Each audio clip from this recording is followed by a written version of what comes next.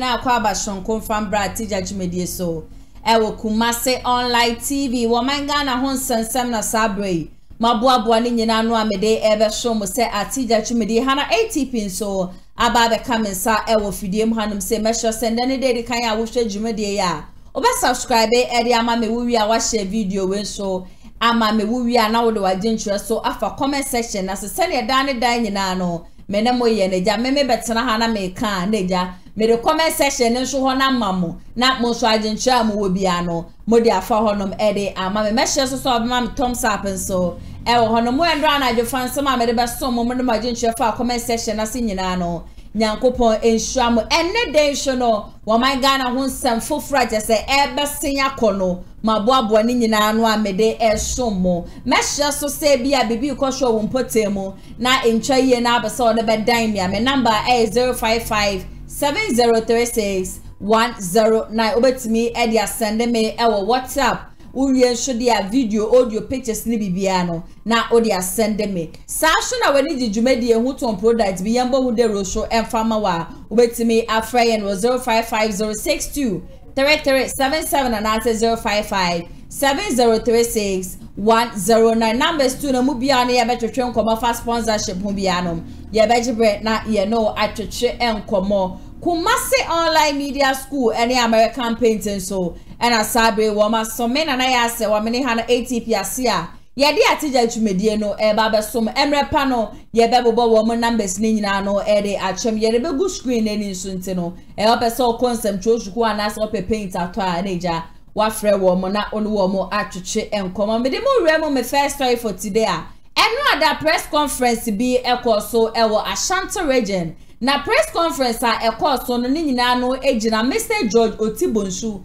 ni dan du a chese somewhere in April amafo de tumi ye hye wo mu nsem ekwadwiri dan du we nyina no edigu ye since then a dan ni ye dwirigu ye ya twanya se bia ye beti so obi bowa ya twanya se ye beti se bia enkrofo no wo mu din ewom eye Abu Ramadan no ye Semira ba omianu abema ene Madam Aisha Nshua it's alleged say yes Semira Baomiano ni auntie any Semira Baomiana nkasa mu no ya twenya se bia nko wo mu bi be ba bonte be ba be ka bibi o Mr. Jojo Tibonsu ye sho sacrifice ni ade a wa ya ma NPP party ni dia we dia fa che ye na bia ye compensate you say ya na say we dia wodan ya ye dwiregu ye be hwe ne aboye homoden se dia be ya ka bia wo bo ya na say bibi bia re free won sa no ya hyemu e de amount ebusia from April ebesi and July ameno kasa yente ho wa yente hu bibia Mr. George Otibonsu so abekasa ba bonten be ka say ne dan du a wo mu hwiegu ye nyina no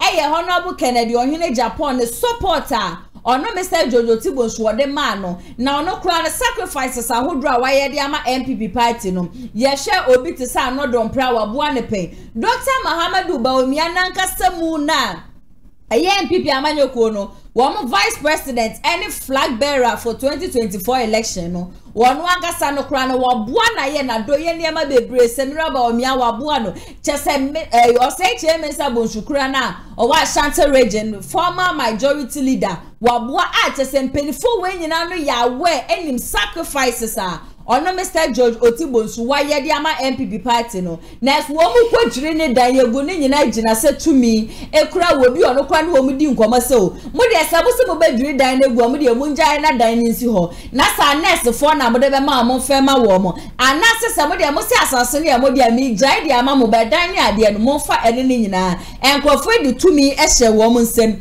ekodwire dan we nyina gu na we na Kennedy ohene Japan ne loyal members anase ne loyal fans say wo loyalty ne yenton e won se Kennedy Japan say Ogusu awa NPP party ni mu Ogusu ada party ni mu onchi ne hu mfefiri NPP ye hu se wa ne ba wo mia aba Kumase aba ye campaign chese ye hu almost several times chese Kennedy ohene Japan is still a member of NPP and he is never going to leave NPP ne fans say wo mo de wo mo nhwe ho and the Kennedy ni na enya ne hu no so free party ni mu they have no problem wo mo Kennedy na wo mo do but since asa odo na wo mo Kennedy no sa wodro ni to me transfer free Kennedy shun fen ko obi aso se NPP amanyoko nbe so mo break the 8 NPP amanyo ko no 2024 election wo mu di nkunim dia de wo mu tie ne ye Mr. George Otibonsu ne dan na wo ma ko jiregu no wo mo ka say they should compensate him,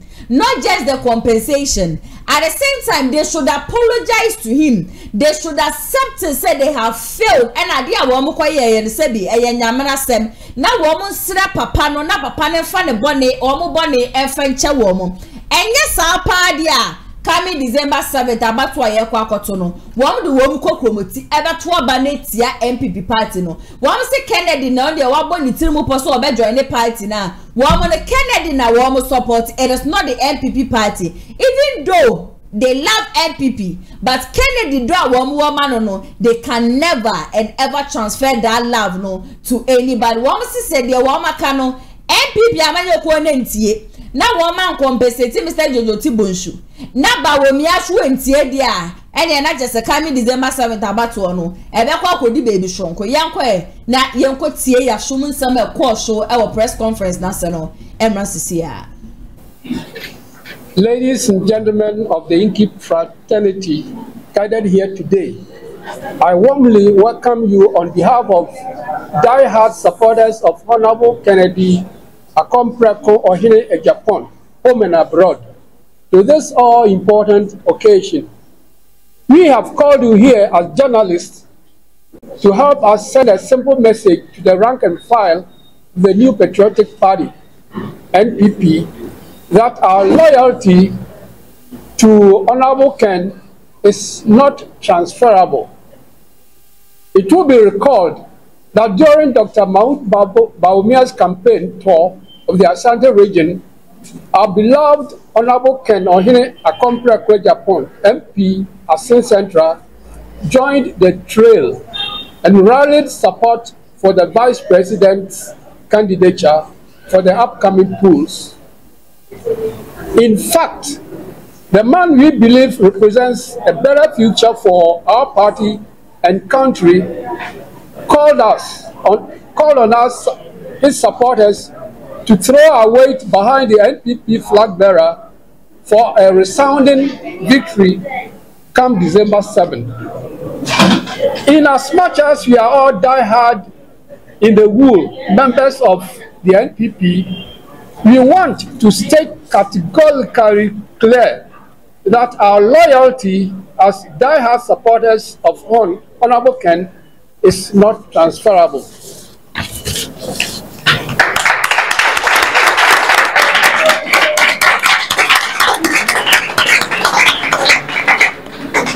Though we do not have any qualms with Honorable Ken Agyapong's decision to join the campaign trail of the Vice President in Kumasi recently, we want to state emphatically clear that we will only vote for the NPP with a celebrated business mogul as presidential candidate.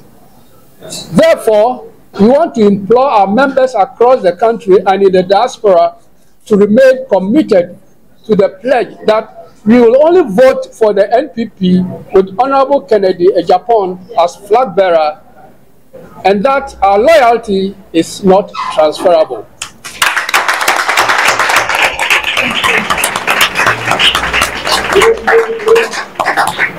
We still believe that Honorable Kennedy Agyapong is the surest bet to lead the NPP in cementing power to propel the nation for the economic redemption the country has been yearning for since Adam. Our love and support for Honorable Kennedy Agyapong remain unchanged. So is our commitment to supporting a winnable and credible candidate to lead our great party and nation to the promised land. What irritates us the most is the politically motivated demolition of an estate belonging to Mr. George Otibonsu, a bosom friend of Honorable Kennedy Agyapong and a known NPP bank roller in Accra, by the family of the Second Lady Samira Bawumia. To soften our stance, we demand an immediate, heartfelt apology and a sumptuous compensation package to Mr. Otibonsu for the unwarranted destruction of his property by apparatchiks of the Vice President and family of Second Lady. It is evidently been established that Mr. Otibonsu's multi-million-dollar estate in Accra was blatantly demolished recently by the Second Lady's family for political reasons. It is evidently clear that the unwarranted demolition was politically motivated because of Mr. Otibonsu's long acquaintance and support for Honorable Kennedy Agyapong during the NPP presidential primaries. How can a man of the caliber of Mr. Otibonsu, who has supported our party through thick and thin over the years, be made to lose its hard-won investment in such a typical political persecution style by his own party? Have you so soon forgotten about the selfless support of Mr. Otibonsu in terms of finances and logistics to Honorable Chairman Sabonsu, former majority leader in Parliament and MP of Swami? What about the legendary support Mr. Otibonsu provided to constituencies such as Sege, Agyapong, and Tafo, which made us win and retain the seats with wide margins? We are extremely disappointed that the party that has a history of recognizing contributors has now given a platform for people connected to power to persecute their perceived enemies. If the perpetrators of this heinous crime have any dignity left in them, they should immediately apologize to Mr. Otibonsu and adequately compensate him before entreating us to vote for their candidate in the upcoming presidential elections. We urge our vociferous supporters across the globe to remain calm, as any change in position will be officially communicated to them. Long live Kennedy Agyapong. Long live die-hard supporters of Ken, home and abroad. Long live Ghana, our motherland. Thank you.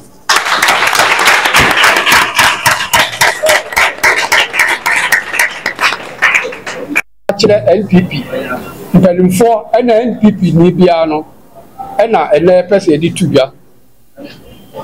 Himself and Che Biana, Honorable Kennedy Agyapong, or the Dr. Alagi Maumia campaign about Kumasi. Emra wa Chinchinewa Asante region. Now by so or Kaisenka, the Chitafo yina emfa ho emeka no ho na enta ba Miachi. E wa abato a ebeba so December no. Nukure nie Kennedy any be ma enyina gidi se oni ye party daachi na ono no betimi aboa ama oma party no na oma no akwa animu nenti abato wo December no ono na nka ehwe se obedi animu na yetimi anya nkunimdie e de ama party no na oma no ewom se enyina ye twahia ye NPP fo kron ya mi se mi na me ye constituency chairman ya hanku Israel nyina ena mpanifo ha so eye bi ye chairman de keka ho nanso sani esidita Kennedy Agyapong Agyapong echi no enya ade a etimi yi free na chi di kwata obi fufura echi Kennedy ntina ye tiku ono na ye di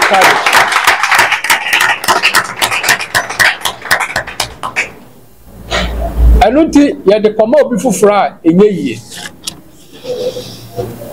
o beka baumia eho no enha ye bebre emo nkampanimfo se nia wudwane a wofra no ukodi mrika dura unkonya no nanso kan koja ye nanso ende enha ye bebre efi se saa adwene na ofae no e ono kwani tirimu adwene ya de eni nyase biaka so kwakoka baumia ho na mom se ono a ikaye nyina ni da no so se ona onim oman totoye onim kwan fa so di numa ba ona ye nyina di na chi se obeba It is on no my dear, yen. Your chita no yen team family before bia, or no, I did your day train or a train.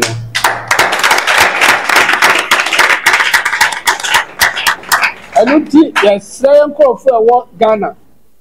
The chita for what Ghana. Any area say friend, you know, for nine, you know. So many na ye din ni entwan Kennedy. Ye fa a chita no entwan no. Le fi se ye de kwata obi fufure kira enye yie. Egusu agidi se ono ni nipa obetimi ama Ghana akwana nim. Ama sani a yesi pre apini a yesie se Ghana be kwana nim no. Ono ni nipa obetimi di aba.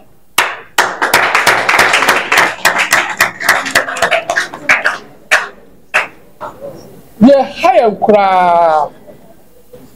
I know that toss me any ya frame aba ha say. And he said, oh, be a fellow, Mr. George Otibonsu. Why I can Adam for pa. Now you'll be a NPP, so what way a far sikayemu any a moahu doing nemo. Now, you fear I die Makumako a do. Ya one crab on Tinoso.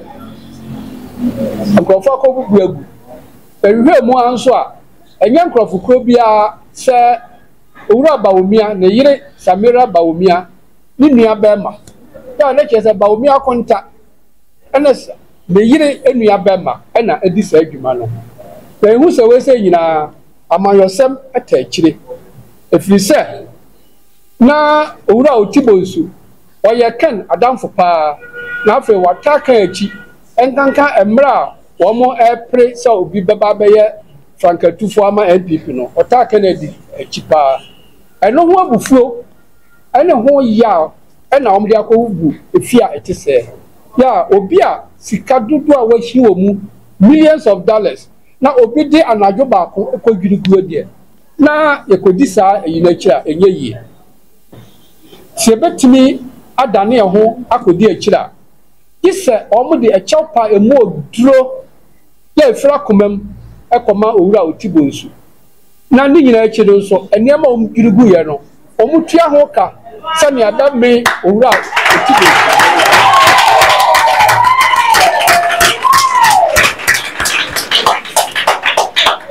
eda di pefe sani omuye no politics ta achiri eda di pefe se etan a omde tan Kennedy ti no mkobubu owura Otibonsu eniema adan gu ye no nipa wa party say wata party na chi esuomu awiamu emra ye wo opposition ene mra wo tumi mu na kwakoye ni say obia na de ye we ye duamra na wo na me dua wo ye so ene omnya ne a menyi ni say beka jack kra no ma wie ye misani nti menyi ni say party no yura fi emoa owura Otibonsu ede boa osache mensa bonsu e wo so ame constituency osache mensa bonsu na wo ye majority leader of parliament osache so ame MP emoa de boa ye nyina menyi ni say party no yura fi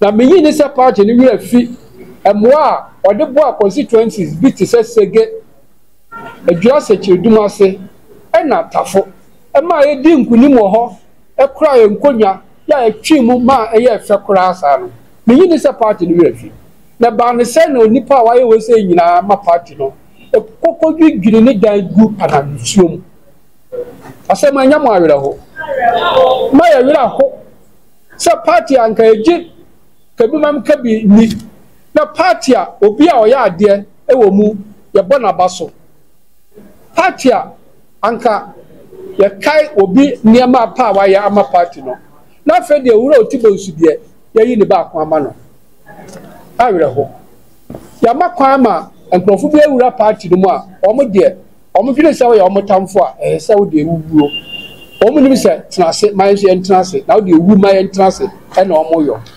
sa no ya mpreso enu ti se ka se ona wo mo edi se adwuma no se wo mo wo ni animonyam kakra bi kura ka omo ho a omo kode pa owura Otibonsu a nkopa ne chew a chopper in wood. I'm company for wood. If you say, I'm son of the Budano, Urako for Cradlon too. So Munsinkunya, as a maka. 80 minutes baby crumpa or Mokako Jatua. Omuni said you may not say Omutua Utibunsu. A cup. We always say, you know, and near Yang, at the Akumapa, a bit the NPP, at Wabama, Uraba. Now, this is all I have here. Yes, sir, young call for what Ghana. Any Amanoninas or Muntam to cool. So, as a society or Quabiaswa on Betty and Can. Yes, sir, Quatintrema, Kennedy, Agyapong. The same Quatintre Emma, that has supporters of Kennedy. The same Quatintre Emma Ghana, Emma, the moon. About your name first. That's your friend Isaac J. Badia and the Donald friend MP3. MP2, okay, opposition, NSA, our Kennedy. Okay, me mom dear, your men could moment, share me unit committee chairman. Assembly mind in the honorable James. But me a Kennedy fund, pa, medical chair chepa, and I Kennedy said medical NPP a chepa, a NPP party. Okay, and a press conference no more can be says woman compensate Mr. Jojo Tibonsua and Yadi Amudemo promote ever to Amano Ede Ama NPP Amanyuku. Oh, I know they no clear because you know a party members do party. Now the BB a black penny and I member. Nasi a him say him up pay Emma near San Ho near could deep party abra or how a bunny and so was how now in Kaye. It is all NPP for me and so how we am in front of my young can find me there. Yes, sure say it be the NPP. Okay, is it say party no and watch him you know you won't profile one year can fans and you won't profile one there NPP party no more than I mean, we don't be party no pa, me do party no pa. By say the idea you be idea enya say nye. Na say do party ni am man of credit so anya amba. Party no krembem e be say because we are a party here it maybe na e manfo bi ka say kin say o me DNPP achi bi no but say one say kin e campaign e rally e DNPP achi odo party no send odo party no sa na yeso odo party enti dey no kin fan ye but the cost no yamfa yi antu here e be den say best say ko ye campaign am say bi ko to abama NPP because I said in ye 2 year. Okay, yes, Mr. Jojo Tibonsua ye mudu na be di ho dance say ono ena ye financier Edema Kennedy ohine Japan ebra Kennedy eye ne campaign ni ade nyina no ono ana na support Kennedy ena Kennedy so na nyonko pa no na nso fitibra wo mudwiri ne dan egu ye nyan mu se Kennedy aba bonten aba be show say bia eye ne ya with exception of say Jojo Tibonsu edi na woda no sada ne pe ene ye hu se Kennedy ka say bia isanka ye ono na ye dwiri ne dan egu a Kasabire kwa no kwada 37 kwa no anka onti neni ye sha odosho nko asanye mumududo na eka se Kennedy e wode ma Mr. Jojo Tibonsu na ye dwune dan ye gusu ne ye nyanti bibia emfemfiri no honom no you think say ye bibia e che se odokan ankasa e no wode ma Mr. Jojo Tibonsu ya ba we dey asemi dey no kre but ebia na one Mr. Tibonsu adi nkomo na emeto yen supporters no emeto yanim sa question na busa bia na omodi nkomo na emeto yanim na se ken emeka bibi emayente ya Mr. Tibonsu no be me hu de ekọ between on ken issue we say ye ho enti je say Mr. Tibonsu enti na ya ba na ye ken fan enti no ma na enka ye no ehu dwuma na ya ba to say ken enka bio wa kan bio ye Mr. Tibonsu ni so NPP ni a ye nyina support no ye nyina so NPP fo enti ye ken nkan na so NPP fo na ye so retimi aka amna ye nti na ya ba a ye beka no ken ye nyina ken bete ken behu NPP supporters obi abehu enu nti na wa say okay say NPP supporters na Kennedy Japan mu nyina ebehu a bana amaba hanum say ne edem nsema ba betu dwa misire bisa o misire bisa Mr. Jojo Tibonsu ana say Kennedy Japan wo mu nim dada say press conference we say ba be basho na say mo ankasa na mabɔ mutirimu ko aba be hye mo hanum say this adwumede ya basho ana me aba me NPP ni me NPP ɛna me so tibo so NPP ni oye pani kurasan wo mesen me am gina he enti saa issue na ba ni nyina because of NPP mu na asi na say be say ya do aye dono no ene no krodi e be say de eba enti ni aba be hye mo asei enti say ken ya we na say ken enya we kwa na ye supporters ndi ye hu de e kwa hu say ya enti na am nyina ya bom say de odo ebe support na NPP for mo a di side media na hu say de ye na enka yi enti ene mi tumi make say kinim Mr. Oti bonsu ho do a NPP ni a ye ho do ene de aba beta na chi abese man penifo ni usade o me na ntwa yi ti ono Mr. Jojo Tibonsu ne dan ya wo mu dirigu ye no edi e ba abonten eye Abu Ramadan a oye Semira ba omia ni nua be ma ena efa bi nso ne yeti Semira ba omia nsudi ena ye nim so se Semira ba omia no ni kunu ene ba omia. Is it a way because since then we see the yenti bibia mfemfiri ba omia is it say yen kan se ba omia no oya we no wagu nani aguso ana se bibi e koso wo sumase a yen hyedani binya ba eno ne ho ade ne ye no se ba omia ne mu bia ye be pushi ebe me hu omo tan dwumade ye nyina achi no because obi a mese obeyi nanim se oni mu bia ye we no ma we na ebe me hu omo ta achiri se ba omia ne mu bia ye be hu ya bo ne yiridin ya bo se nakunta o se ne ofas ni esudin enti omo no sa ne ya bo omo din no ya omo ne be se ya mo be kan bibi se oni mu bia no de achopo aba se oni mu bia tan ba bi ba se oni mu bi na se wa ma meka ame hu se wo na ye se ame hu de enti e ma wudi utumi ko juri obi dan egu ye dia da bia se wo mo tuja se ya okay Otibonsu e kan bibi se enam Kennedy hu enuti ena wo mu juri ne dan egu ye na obi a enam ne so ne juri hu dan egu ye eye mi se ya mi gina he ya akasa abire NPP party no aka me free mu kurache ba Kennedy na nam ne so no se party no on free mu Mr. Jojo Tibonsu kro na mu so se party no ogusu ado party abebu bodi nkofo a waboa wo mu ni ade nyina wo a wo gina hanum se ya wo ye fan a wo dro Kennedy esa dro Mr. Jojo Tibonsu asem we wo fa ne se mame me miswa ba me benyi me tell je se akra jonso bu na so se den a ye be pa yintwa party no omo odo ema party no omo do party ni pa ena nye sa asem se nti na be ma na den na free party no obi ase ne ka se nim se ba omi aka hu bio se bia aseve bia na ado eni mu bio se bia mpanifo bi ni mu bi na emba ya enya no nte be mo atwe mo afri de be party ni ena opon sa we na ekoso nyina no nche se me party no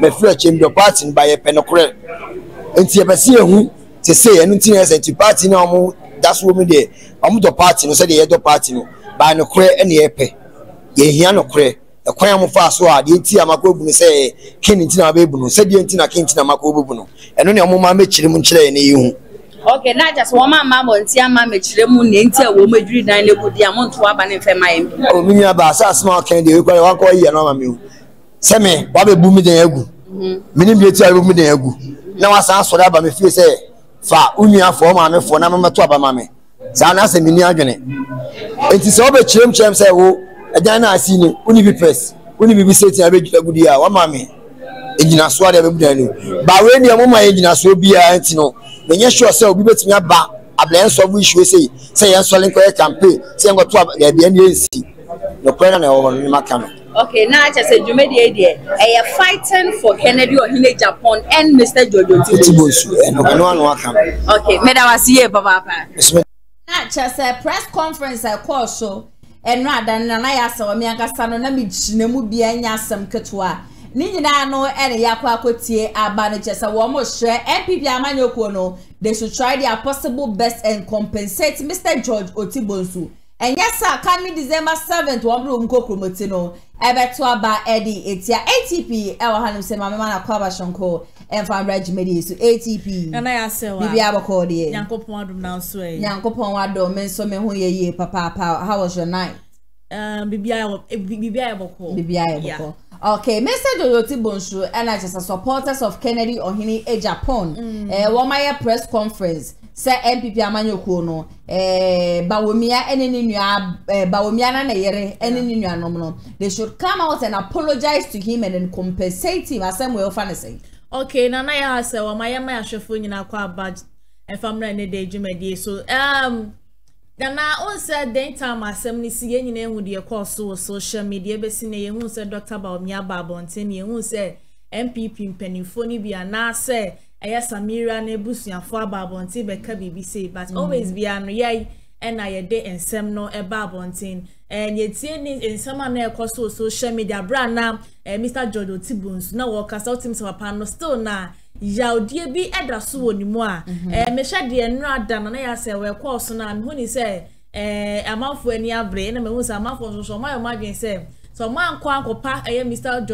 George Otibons a chewopa de amenya sure se afiwe omodom kokromoti ebekwa akoto aba no edama NPP for no na sa de course ni nyina no me support wo mo wo de enra adan de course because na ya shenie ma papa netima ya bo amakenedo hine Agyapong enna mabra no ye ne campaign kura na ye wono a ena wo fa ha se sika ena even kura na NPP amanuko no kura papa na bo obo pa ye na se matima ye bibisi ya betia no na ekọ be 3 months 4 months ni na ya se wana muntimi emma ye emepa na chode na se bo apa ye bi ena se masimo bo se de tie bia no wo be ha papa no enti no se nra da niema bi se ko so dia mesro mo se be koso no ma yo ma dwene se omuntu abane fa ma NPP amanuko but odam wo de makanedi ne de da so one de no de na ya 100% pass omunye sa de no na mom so wo do kokobozi ko to obopa de ma NPP amanuko na na se odobie ni won mamwo ede makanedi hine Agyapong Kennedy amaya tiase se enya de wo free NPP amanuko no ebianya si ebeka ya den time Kennedy ehun se wo join NPP Bawumia campaign de keka ho no yet some supporters ni kan ye na Kennedy amaye sense form na Kennedy yensu se bibi say o se de bia na etina se na meka se enye Kennedy na wakwa go join eye Bawumia no na ebe ma wo aga se won koto aba no aba na wakwa koto de wo wa utrim enti me hwe Kennedy se Kennedy kwa join eye Bawumia enti sa de wo so kwa koto aba no e de ama no hwe wasetina mo yansa no wakwa koto aba no en minim senka de ti bia Kennedy hwe Agyapong na elidi NPP amanuko na ye hwense mpa mo ka fo ne ho a aka de se bia ka NPP amanuko no ebetimi edi kuni eti se NPP for no se wo pesa afi se breaking the 8 na wo mani so ma kan for be 1 year ni no so pesa mo breaking 8 no this the timer so mo ko no mo ko pa George Otibons achaw se de si ye no mo fan chen no en Samira so na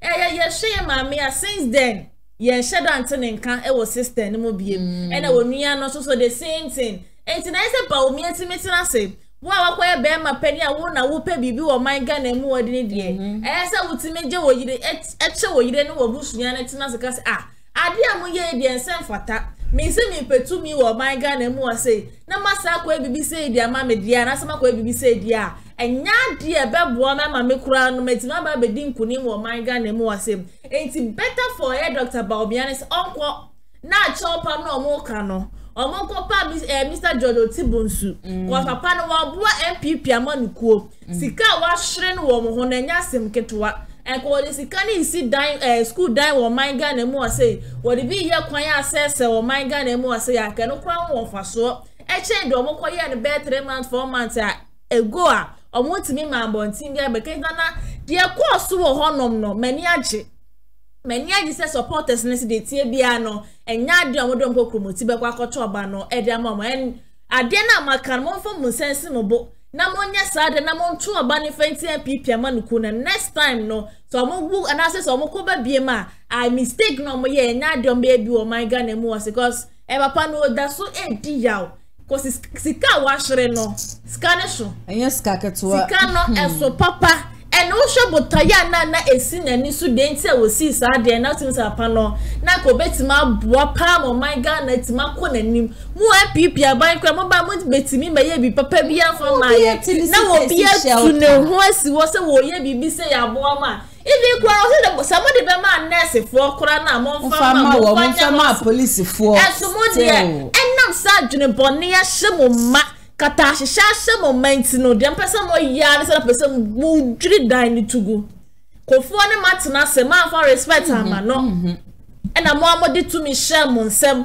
ena hwiba na 1 o'clock anajo yebu obi dan gu yesu ye o man Ghana mo asem na mo se mo di o man ne so es mo family nya adwuma o man Ghana mo ase me na dan de nya na me ka se senka me ye na busu ani di anka by this time anto ne de o maje be 35 time by this time ka ma fu adwa ena do be hususu aguko snap anka me de be gu famo nya asenketwa cosment na se emphasis sika we embe share japade bi mo say no just a seconds etima hie egu a na so wo pa hire say there you man ni masima ya de yafa na obi etima kukuru dan si esi won ma abayi semunti no wose media me person pontunwuma beba mi kuro mu ase magu NPP anim asini nti na se mi kuro ni na nadan kwakufu ado agu NPP anim agu ase ne de enya dia me mehwa me NPP apostle ba me hu ne sa afi we de we ne de wa report almost 50% in NPP amani kuro na has bear 5 kodi sansem huni o sha number plates na from sources, military and national security. Okay. They are also claiming they have no idea about it. The very day I want to drill Dainiguye, people that were around said, "Woman who go for woman share soldier for tag boys naga samuna woman kotu woman with fear also confirmed woman ji woman force free woman sunny adie. Naka ye chinya say. Soje ni penny bi police ni penny bi but obian kan hu bibia e say ye enkrofu ya wo mu wa ba mu enu ti na ya silence sankrofu ya sabi wo mu kodi nsemu na for 3 to 4 good months wo bi ambo ho wada na na ya se wa so mu na wo tumi mu na wo power enti se masoma se kone ya ade ma me wakoye awie ma bo wa no betima ba bonti abebo wa da bida ena wadwuma bebo ekwan mi ye befo so ye betu wana se ye beyi wadinku ade na ye beyi wa ye de afri wono eja ya se wa eye boa pa ye pa na profo ye se o matena se hu se da bi Canada in Japan na papa ndi nisika ko support no ena ye omo ya but se Kennedy na ye wo omo ya ba wa mi yi Mr. Jojo Tibonsi wo boa no na nenta mamo ye yesu kopie mo na wo mo sale utane mat ni ade e oto ye ni senketwa awada de ma ni nyina ni se Kennedy akwa na se wabuo Kennedy ana se Kennedy atwiniti se wona ne ba be pra kansi enti na sa de ye be ku de etia no enti sa securities na ya se wa ye hu o mo bie mo no ana se ye hu o mo na se o mo ma bonten me ya bo ma no na woni wan be ka NPP mami bisa we yo sisi ano NPP amanyokuo no they need Kennedy Agyapong very much to help them now breaking the 8 no it's not possible at the amawo press conference yabasho Kennedy so on the party no free mo Mr. Jojo Tibonsi so make his sign be a chesa party no free mo sa press conference ya akohwe wo sha ayade e be jinja ba wo miamo ma wo nyina no aka so ngofu kura ye dia and ye nkompe because the people that are affected now monokura no they have shown Ghanaians said they are not leaving the party it wo sha sa press conference ya akohwe e be jinja ba wo miana so be ka so ngofu kura so wo free party they amasa mo amakwa press conference get out the hill ya na no ni ade na supporters no omubu afu ho na omoba bontin be ye he utie de na wona ne kase ya wo say enam Kennedy ho do any party ni ho do nti any Jojo Tibonsu ne dan na omobu na gunti na wagya ne niema ho no ma basa press conference na ekoso e wa nura da no ho no etina na sa ade we ya koso a to me as se me na me ba o me ameka say oh na ze nipa kura na ono no enam na so me kodwu ni dan kura tugu ye kura no wo sister no da so do party na mo but mo so wotna se na ka se na mo na ka wo se wo report okay cause na enye ni packetwa what you say kai wo se wo report it in the press conference na ko so no wonye uni homework ye cause 90% na beto obane de etia no ena kwesi this week enta kwesi ending of this week ubetin sebe bu be free press conference na ya se we ko so e we nrada no ebeba okay it is about me being homework ye padia and I want solo waka. Okay. What fruits here and said, oh, my ah, now what was I say? What mama or you enya? Eti ma so de kwa koduru obi dan de e dan ya obi asa keke o ka obi asa de obi asa keke mpo no yo matias ye obi a wo boa wo pen obi a ese wo ma metimi ka ne se obi a ma won sa akwa no pen obi kura na mo so ma ba be vice president pen na na ya se wo na wetima hwe nyankopo anim ama wo yira ye odwom yenko obi dan ya wasie si wonom 10-story building renai ni nyine ba kwanka ebesin na soso no wuntimi ma bonti kra meka se oh we bi aja we de ye mo fa nche na manisa ene de eye me ya o me kra mo se asema papa ne ka wo se da bi wo de sasa sene na ye mo de akora na wo de mo fa dan no wo ma dan ni so se da chi bi se me ba be wo na me de mani kra sha na wo se me si bibi se bi si wono se me de ma manfo na bibi se ntino etino anya possible afa ma me na mo de matima kwa akwaduregu a you were who expect say yeah support Canada or in Japan no yes nobody emeka nyansa ne fentu tirim say you should compensate it because everything shows say that land doesn't belong to you people or the document about momo for document mbra be sin da momo for document ya famai what you say enti bo pa ya supporters for madam ya dem mani age me ba mi nsem ma mo papa mo akoma na ma tintin ni sa mo nya ni sa fa ko 7 December ka 4 months pe mo ko to a mo to fanti NPP amanuko no o mo ko fie no ko yo mo make ya mo tena se a o me ku se niema bi se ne ye na nam so am ya ko opposition was ye ntena wi ase nya sa hwede we mama man ni mo ya de ni peti ma som na ni fifre and it's na wo cement ba ko cry say mo am ya trip and wo draw ni pa ko foundation kura say wasa abosu o dan kwa de we wie ne sa mo how be a wakona so wako obi man so wako se niema bi se na ekoso ntini ba mi kroma ba tie de ana papa be fia ye ni e ana papa be fia ye de and you expect to say 7 December ye kotoma na be second lady and oh my God enya mama say enkransa se nyina mafa ni nyina asemo na ade ba ko America and say Mr. Jojo Tibo Shukra wabua party kra ye dwiri ni dan yegu na se bi me mpaboa mienu na matade e ba ko me na makoto asase de enye se me kra de ye me humpo me ni beba me ho so no e ya de achese e koso mrekuduka ya te ho asempe even Kennedy ohine Japan therefore na gasa mukura no na sase bi e no so mre bi otoye ene ade ho sensemba social media issue a wo ko wieche yes line commission ko no ya to amobi ye kache Kennedy say onko hwemu asase ya ono ne pe no wo meka so asase we mepe into wo pane e de ama no say yo nyani asase say yesikani asase say yo ni bia I have had a lot of people on who be me more my friends who matter asase won krama ntem asase ne free wo munsa e to le bia ye no betu on fu sa mesremo enkra ho de enya mo de wo betu asase obi ho no ma na metena se because ebia we free obi memu no obesi eje odu kotoka anye so koda hotel won penisante ene ma mempa asase bi na eja mi si dan wo so at the end of the day no na one assassin ye wo mu de aban we ba ye wo mecha wo maton Ghana ye japade sa amafo assassin wo mo nchi ene ade it is state properties ene o moton wo kan ye se menka wo ko pie mo be ma kampa ye si aton be ma kan ya ton wenti no de ko keka ko bungalows na wo no oh da na ya ton no ya ton na cathedral kra ye yi na ti egu ye ton na sa ye be ton ni nyina mesi o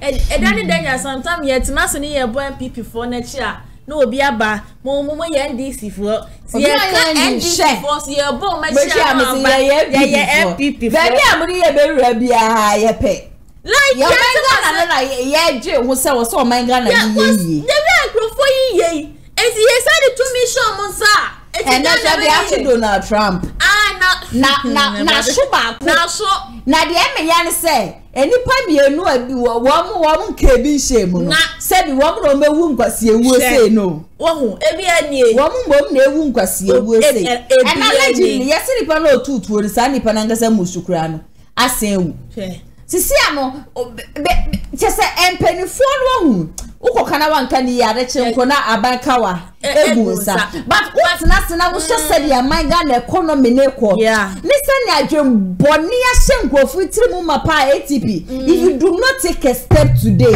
at the end of the day no uhu be bia do abra bo be no dey no correct uhu be bia wo do because the economy is very bad ukaka yese na manga na baby na ye de na covid Ukraine war and na COVID-19 ni ade na so COVID-19 grow ya na wo hon ye hu sika wo sisi ya da pa de enso no de yanka wasemo yanka the beat COVID-19 ba ye ya ena na rodan ku ekufa obi a ye wo private jet obi a ye wo presidential jet wo bobo manga na ye sika no de ko fast a flight free Switzerland ma no be fa fia enu kura ne pe ahia ye charge no ebusu anya sam ketwa ani ene COVID-19 kuro ya e wo honom ena mpanifo yi wo mu twa wo mu guest mu twa skele di wo mu pie ni ade planting for food and job now was share bono so sometimes I really want to accept say COVID-19 aba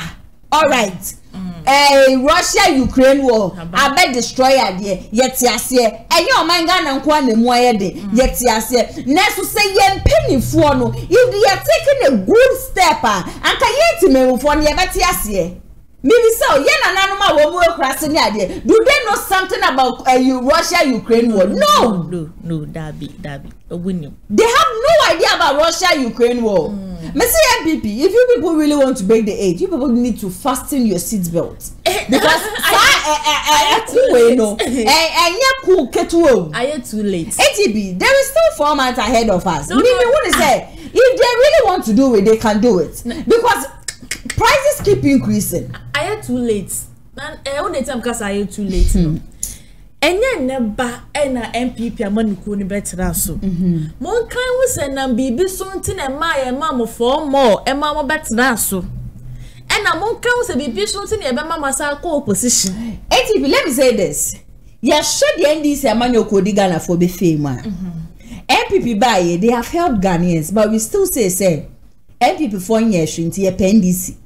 So meaning me want to say, trust me, say if NPP, say one more thing near my show, 1 year for 4 months, you're breaking the 18 best possible.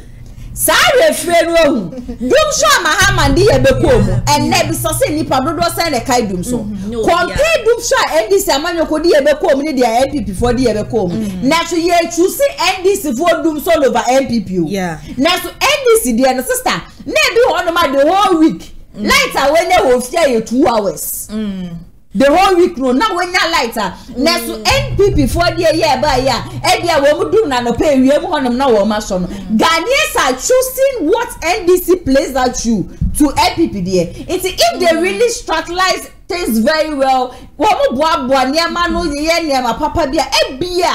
Na ye na refrem mu ni eni ye mu no. Na bia ye tumi ato aba ma wo mo. Sem ya meti hei. Na meti politics ase. Na meti niam bia ase. Many a bie, my dream would da hoy dear. Still, what is my memo say a crock or the drum in our bay me ya, and I am it ye. Meaning, say a 2 a bunny Vienna 2025. Ya do not to see a queen and you say game. After a near my neighbor, Johnny papa.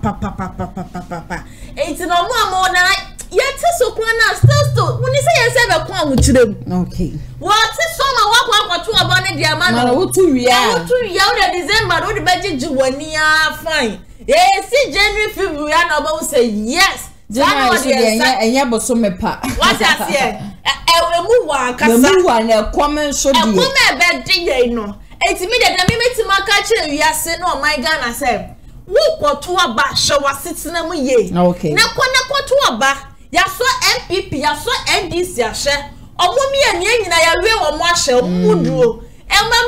Me amaka se NDC ba omo ntimi mwa ye. NPP ba to NPP omo ntimi mwa jo ma ha man 4 years no. The NPP for na messy ya puno. Or the best 2 years in ba because of e kan ye me bi asie wa ha no ka se wa kwa IMF akwa sa akwa diskaba.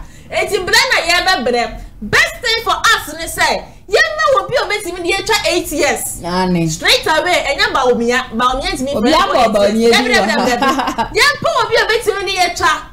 yen na meda me se na meka ala ko de kire mate ne plan ye ode aba aboti akwa keto akura tie ko papa ni nyansa papa yi wa adwene pama o man Ghana ba ye Ghana for nye tititi wonu na kokoasa na o wini ti ne ya ntu na o wini ko so hwe ye ka na o wini na o wini na o wini if nipa be 1000 na o wini na o wini na sa 1000 na no munya sa agide na moto aba na aka betumi aboa me say we are sick and tired me NPP I'm saying it again womotia be mu no womotonga na Japade womobu amafo dangu kwabrane da poli du yebuagu sky buildings yebuagu womombo howa womonka ho bibia na mibisa o se nipa na ne ho jimu no nipa na ne ho bon asem ne mu bi no nekunu se to abama no se de wobua ne kra no waye ni se ya na bisa wanga sa ho se wa onya mfosho obi emfemfire wo ho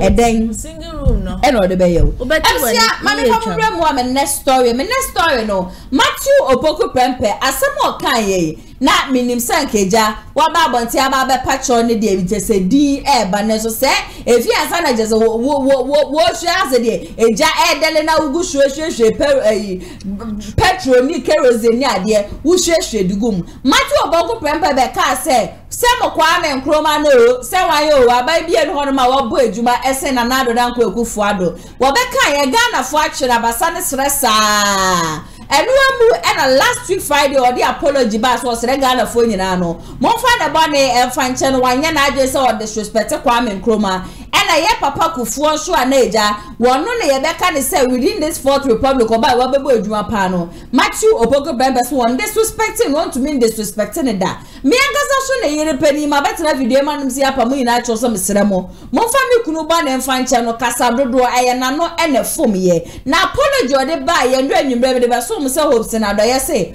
apology no hu yanka wanfa mma na mse Ghana for nti e de pa na moje free Matthew Opoku Prempeh ho ni pe mo so mpacho afi wa ba be pacho so amosi ane na enu kwa san ko be pacho sabe ya me mo kasei kwa mi se fa kan so de na no ato sansem we mu one ne panel members wo mo se apology a chese na po e de ba ye no e fa so bia eni so na kwa mi se fa kan so wono no oye anti Nkrumah ende wa wunim na be ba be kasei de eti Nkrumah no enya de ode wo be che okra no no de efutuo no de ma wo na wo mu kurakura ba wo ayi na pomu ne se ba wo mi ampo kwa akokasa na ye tronsem gu krata so ma no ko ridi na do kokasa ye tronsem gu krata so ma no ko ridi na jeropoku agema kokasa ye tronsem gu krata so e ma ni ridi dia e de na Matthew Opoku Prempeh ne de mun ko pe full scap ankasa na wo be kasa mun pe notebook akraka no na mun chuo fefiri mo ridi ni straight dito we de wo me ye chi we mpo me chingu na tirim no chigu ni tirim e bia na bomb ba ko beba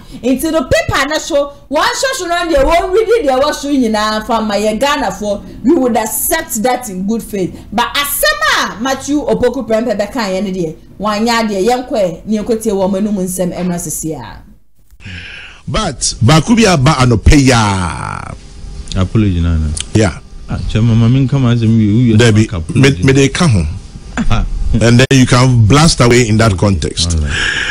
Matthew Opoku Prempeh, our vice presidential candidate, and our running mate to Dr. Mahmoud Baumia at the Kratebi Abetuja.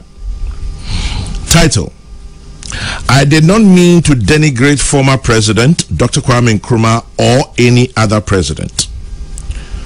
My statement last Tuesday, 9th July in Kumasi on the performance of President Akufo-Addo has elicited varied reactions.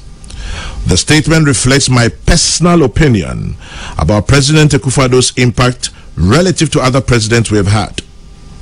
I wish to emphasize that I never meant to disrespect our former president, Dr. Kwame Nkrumah, or any of our former heads of state, including my own grand uncle and mentor, Mr. John Agyapong Kufuor. I note the concerns raised after my statement. I apologize sincerely and regret any discomfort caused. Thank you. Dr. Matthew Opoku Prempeh, running mate to the NPP presidential candidate, July 12, 2024. Just Anopeya. Inti Ose Opacho. na wankani but I think say in Kawasami train okay they still like na ohimu kakra still na ohimu wi ana makan Obiso say Chairman General when Kwame Nkrumah says your beloved country is free forever, did he mean he wasn't a Ghanaian? George Nkrumah say we all know he's a Ghanaian. In fact, at this point, you know, it was metaphorical. You know, I am a Nkrumah biased man. So anyway, I think Chairman, me that say Lady Kaimamima Uranapo Trinkwa on getting conferred with such unique distinction of a running mate. I like that unique distinction of being the running mate to the NPP's candidate. Chairman, sir, responsibility no eson because so a candidate to present a solid ticket, and whatever you do reflects on that ticket. Whatever you say, whatever you do, has a reflection on the ticket. Until decide the BNMAWA, a responsibility. Chairman, I mean, Dr. Matthew Poku Prempe is a personal friend, or well, I can call him a friend because we will be a minority meeting common many, so I can to some extent say he's a friend. But Chairman, Nkoma ADD is not about friendship, and I've had the chance to speak to, his good sides even on this platform. But Chairman, baby Edri there is Atraho. Now he's become a national figure, a national asset, and what he says, what he does, and so on and so forth. To begin with, whoever is handling him on our microphone, did a terrible job. Handle his handlers. Are they? Chairman, you as running mate, let's see, they are going to outdoor you. Just say you check or mining Chairman, the least they could do was to prepare a script for him. He ought to have been scripted. Scripted? Yes. I was thinking Manu. But you allowed him to extemporize. Chairman, extempore presentation and that for more. Public speaking. Yay. Chairman, you can be good in many things, but when it comes to public speaking, industry is an art. Until I see a bit more charismatic because they are uncrophobia or mono, whether you write for them or not, or Jinapo them no kasa, Nipan moves the crowd.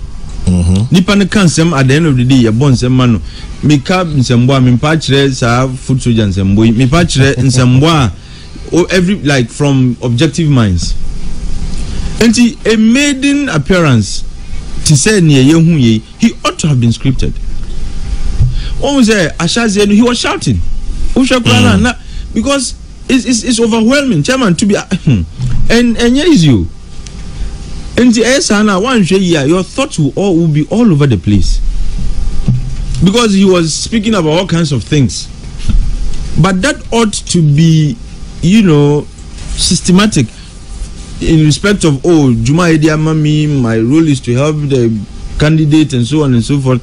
There will be a lot of times to talk about policies and what Akufa do in his view, officer Waye. But he lost that opportunity. And Oko can Zambia Yanka, no credit Bako. And the say when you don't tell truth to your owner, I say we no papa, we moved in bon MP before he be Oko sleepy, they were trying to justify it. And no gramity mitie bako or he was referring to Nkrumah. Say in your Ghana for and Nkrumah. Chairman, in this election, where do the Nkrumah stand? Only candidate Krana or Marco contest elections. Now see or Nkrumah is not referred to. Nkrumah is he was referring to Ghana. Sam Nkrumah, and it's an acceptable tone. What you say? Yeah. Now I find this, like I said, handless now. Look, he needs to rethink those handling him. I didn't buy, and immediately if I were Nkrofua or Mutunofo, I would have said, look, because you were extemporizing, maybe it didn't come out well. Let's quickly apologize. Now some fun as some uncle. They went to Western region and were trying to justify saying, misrepresenting. As someone said, who can issue? na enye Kiswahili o uka twi Ghana for so twi. Look, it is a mark of good leadership to say we die oh man kan ye yemfa me. Then look, obia na owo asem bia kafa ho a nipa no will just go to sleep. But Wapacho chairman, after he attempted to rationalize, I'm fanning apology about you. So in my view, I can say it's an afterthought. Until you insist he should have been scripted. You should have been scripted. Ora Mahmoud Baumia, when he was made the flag bearer, chairman, all kind speech. Oh, UPSA. Yes, all kind speech. The acceptance speech, you know, ye trauma no, and now on natural all kind speech. So you could see the flow was systematic. Ni opeso kebia otimikano in a way that didn't generate the kind of reaction I he was able to, in a polite way, even tell Akufo-Addo say, I am going to be an independent man, I am bringing a new vision. Yeah. And people didn't fault him, they actually applauded him. Me say, at least I applauded that remark. But this major event, now you allow him to speak extempore there, chairman. To begin with, it was in bad taste. Just so saying, you dream when look, the speech must be like that kind of speech. Yet you can't portions or you discussing portions of the speech.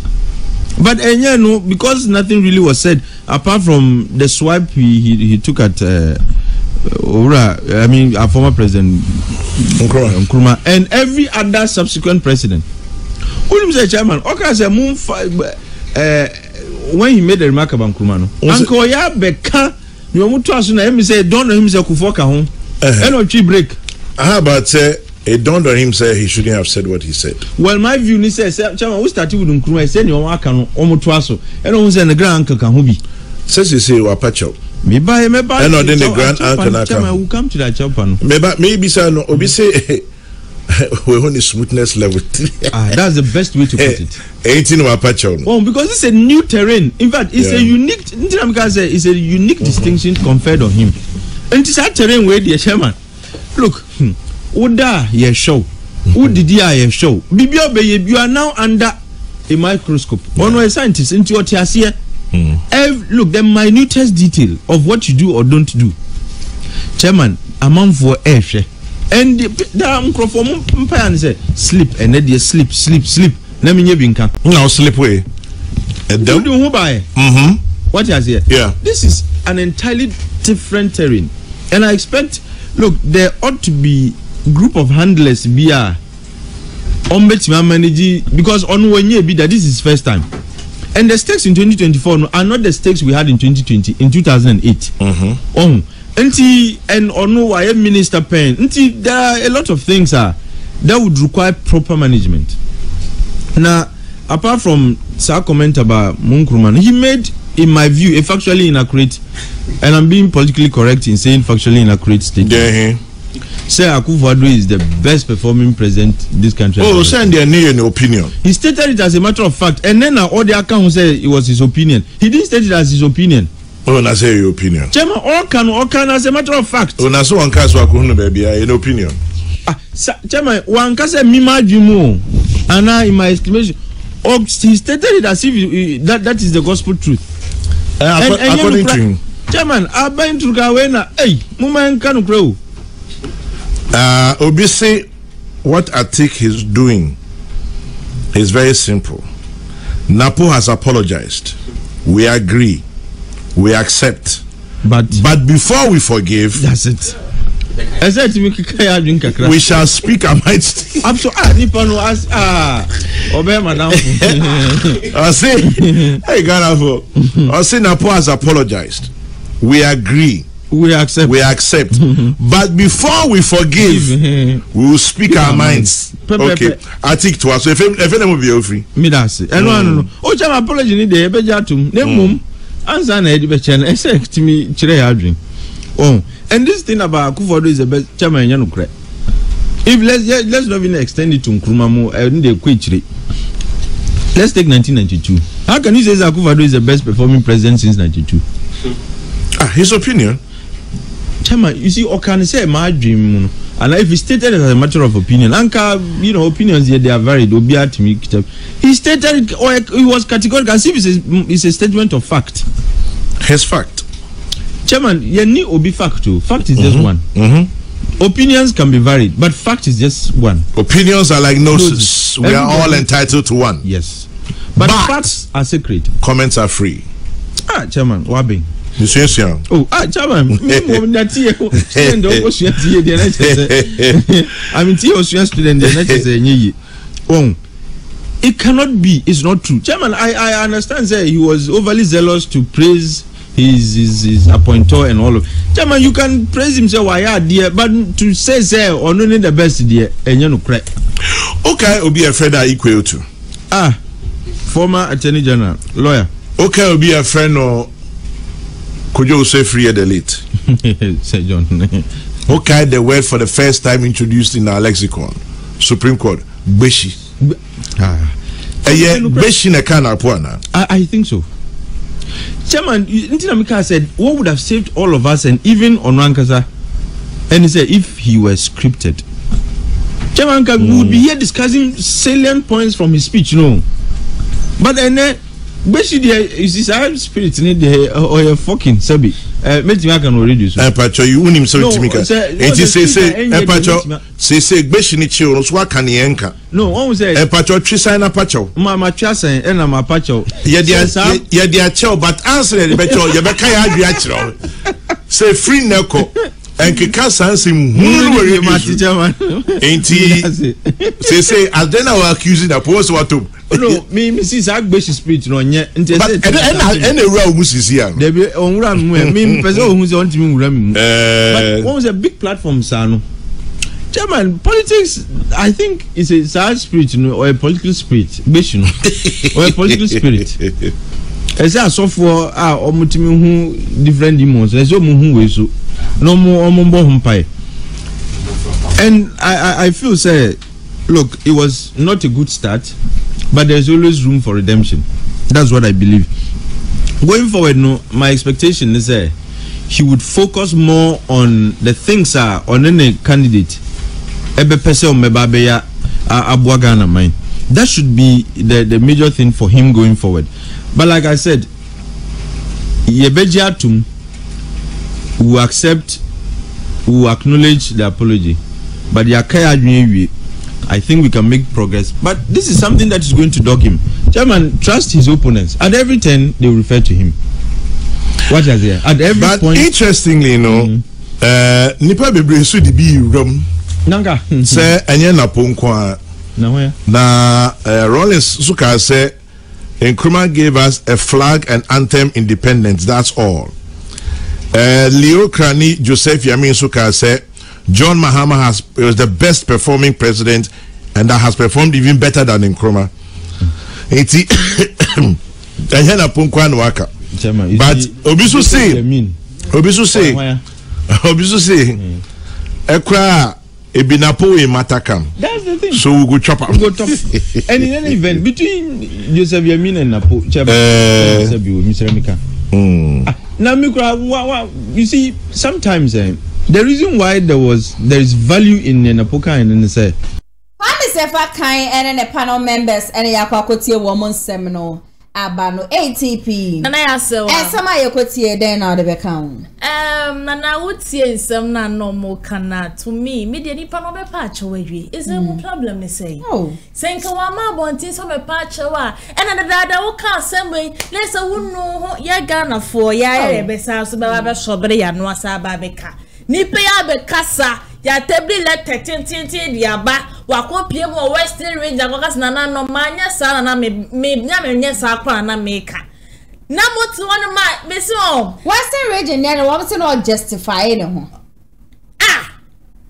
enti onya dey onu wo se wonu ne ho wo de woda na ya se wa se wa kan ye kura na letter din so he mo fa ne say na mo nyai dia mo ye na ni pano running mate onya ne running mate mama be ye da nanim ne so eso no do omo Santa Cross na mo tete na po mo be ye na afi mi kunu be gina ho no ma mo ato bombe foforo de amamo okasa oye outspoken woro niema bi ho no ma de bia be betena ha mitubu fo eno ase futo ya na me de ba no munti I have told you people who Napo is. Me na ye me kunu and me nim said you already Saturday.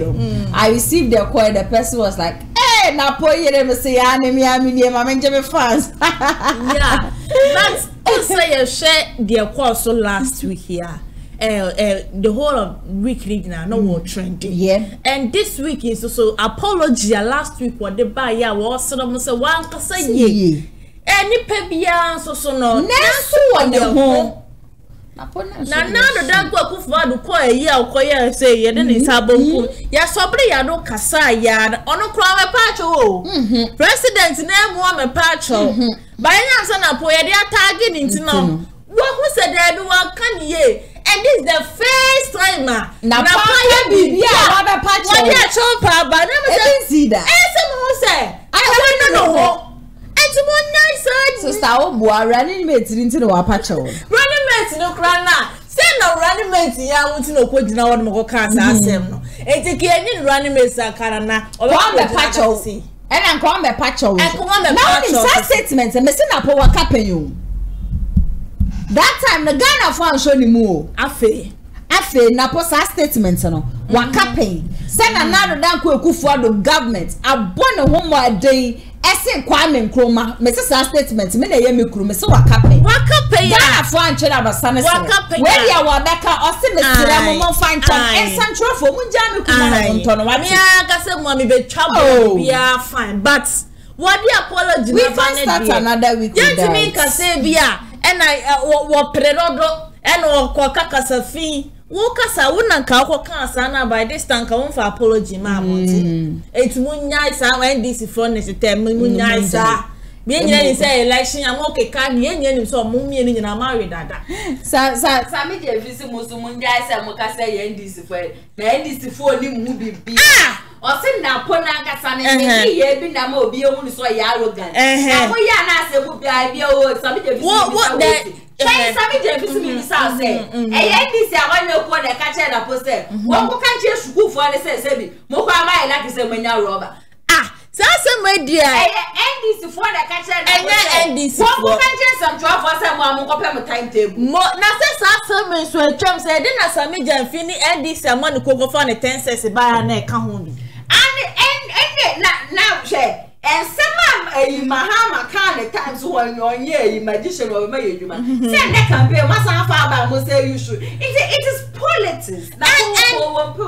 Politics, dear. But said the Riana na a simi a coy no. Yan I will have been yet said do a kind ye. Any panya trouble na and said ye trouble no so no. While my baby we can man can save your patch. I didn't say bear 2 days, 3 days no abanos me and me kan ye mo fa me born in chemel and I want I say ye hu ni say nipa no onye se bida so we be kan sam and am politics hu sense mo am ko fa mo time stable ananse ya and okura 2 months ma ye twe ya no si ni so no wa me pacho but we dey hu ni say ye gi ni say wo be ye bibi wo my Ghana mu wa say eti sabotaye ni nesi nani so eti so wakasa from Ghana wakasa from ayi Kwame Nkrumah krana ayesi wo ba no the apology e ba abonten and when he say ni papa wo tu mfo so atunifo eti so na no kro na patre ye and the ko kind still na so the apology ni ma eti Ghana fo e mo me nya ya no na eti say Ghana map ni enya no fi na poso kakra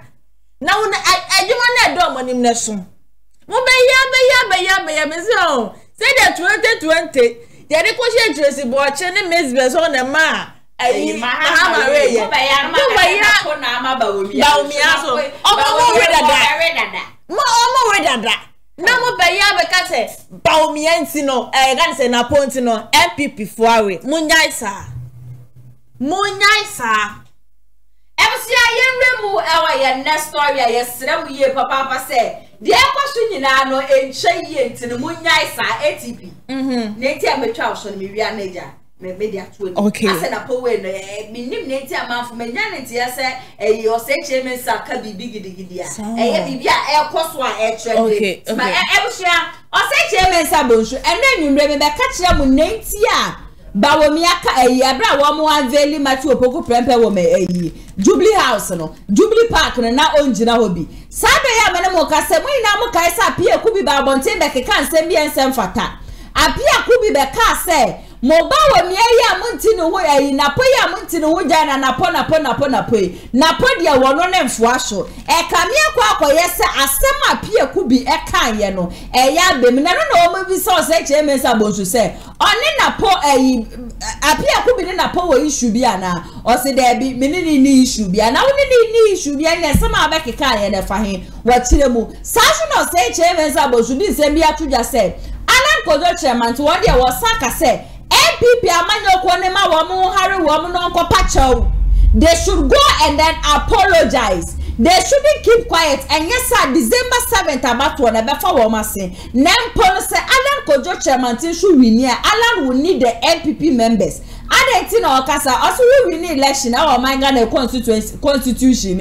You definitely need majority in Parliament House. Sisi ano Alan Asha say I want to try Yampiama NPP amanyoku no. Want to be my NDC no. It is sisi ano say Alan no be win here me patron no why na eba bebu o man no. A big question or say chairman Sabuchu ebisa yankwe ni ekoti emra sisi a. Say and the appear could be.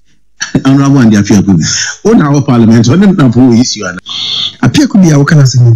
If I'm near Crambo Medica, I don't know, Akasa. Nana, me Kasa will say no kind, and also, leader. Midi, the chairman say, Doctor Mamu Bumia. We share ye NPC na can me the next chairman jeans, and they will be saying, can chairman jeans say. In the past, we said, oh, my, Ibia, made him say, really beat me a boy. But we Wakopa, a queen, a Kumasi, Ama, Ubia, say, who promise home to Wabe, no Wabe, a candidate. Now that is why we are Democrats. But say, my being, say, I see no dear. Was me back on board. I was so happy. But that is why I'm a Democrat. Man can be say maybe can be panka and can go before. But say do me na say only for manual. I can't mitigate my. Who am I? Who am I? Whom am I? Allah, Chairman one, Chairman would say. Any na kase. Yajitu na me de na mseme ne kasa wono anyame na me brezi asem so andi mati waso wo kai se de BBC me kasa no pe no so dida wono to aso sei so me de na de me kana se ka president ka de bi shia ye MPC ni na de a ka me kire ma bi se sei nanso se de BBC no de na asena wo say SCD say I was back on board. Now whom am I? Say me say that is why we are Democrats. As I said music no the minister be obi catch them because no. But what else can I respect me? Parliament. Who was there? No bijina benche. If some guys be any for na be cancel now so obi am cancel obi that's what it appear we municipal no for time until we be apart in the party but at this time the back up of the movement in this time they are much more dangerous than it was in 2008. I wouldn't want to say if I say yeah you and ebia enya nsusu aso awo eso ana yetwa ba wie na se me fanse mu ni nyina mu no otimi nya be 200,000 ebia wo hwe no emu be 150,000 BPND before ebia 50,000 BPND for ndi yenam se ono the politics na we no NPP mu nti no nipa mu di na chi no do no be free NPP ho na akọ And that is why I shall say, no, I'm make us oh, be a bit in the eye. Ama, so back a tree, maybe one, and a year. Still, as far as I'm concerned, it's still not late, even though I'm able to pro day. It's still not late. And me who say there's maybe a possible reason. And then I make us say, Kosoni Kasani, enemy Enkasa. I'm saying so because King, me can't be a say, me no so, me who say, Emwa, or Quendi Aso. Movement work with the aso. Why am I say? I didn't know about Adia in. I didn't hear. Oh, claim say, NPP, I'll come home, the maybe be and go. And into Wabemu. Wabemu, or buy and one quite easy. Because was it the NDC for us? And young.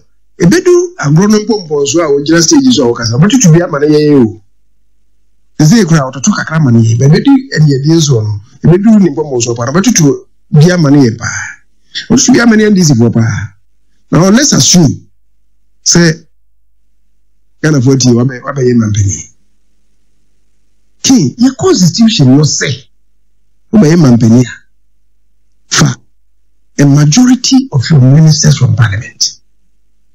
Also say we a movement, a political party na wote. Enti unkofa nkofobia kujeje baby in that regard. Odi presidency na wope. Kese ukunya hwa. Na watu tubia mani NPP for watu tubia mani NDC for no.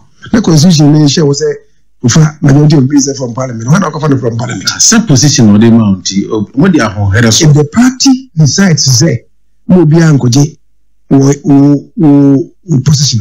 You can't go. Some will defy the party. If you defy the party, now the other just say we feel parliament. Absolutely. Party. Okay. Now I get your question. Chief, with all this your experience, as I say, when you if you parliament are ukobim, edikai who said that in nature will be and not say say as you are moving on. Or be see your name. The toss of you is a wasaka. So you resigned as the leader, but you say you could any year. I mean, say maybe we say you resigned, but Matisse being also person or invoke the right to information to law. Now you pay no crane woman, you can say invoke our law. Now we will know. In terms of one, now, if some of us decide to invoke that law, it runs contrary to the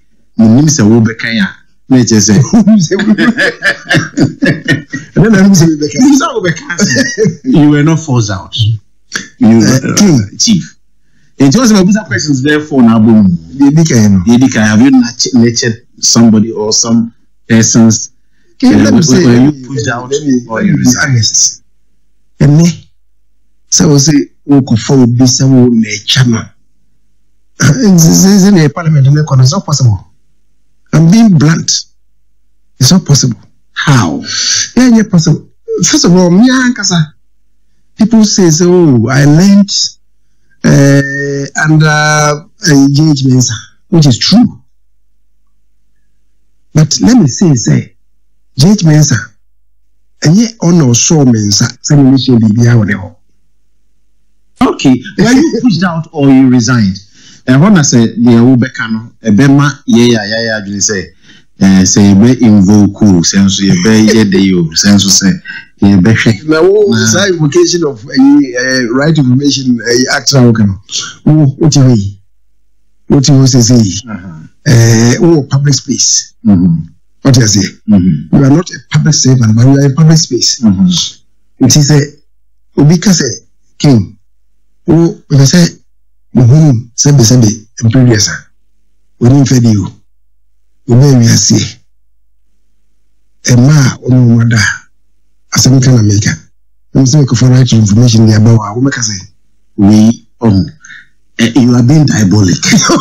But as I'm saying, go be far bad now.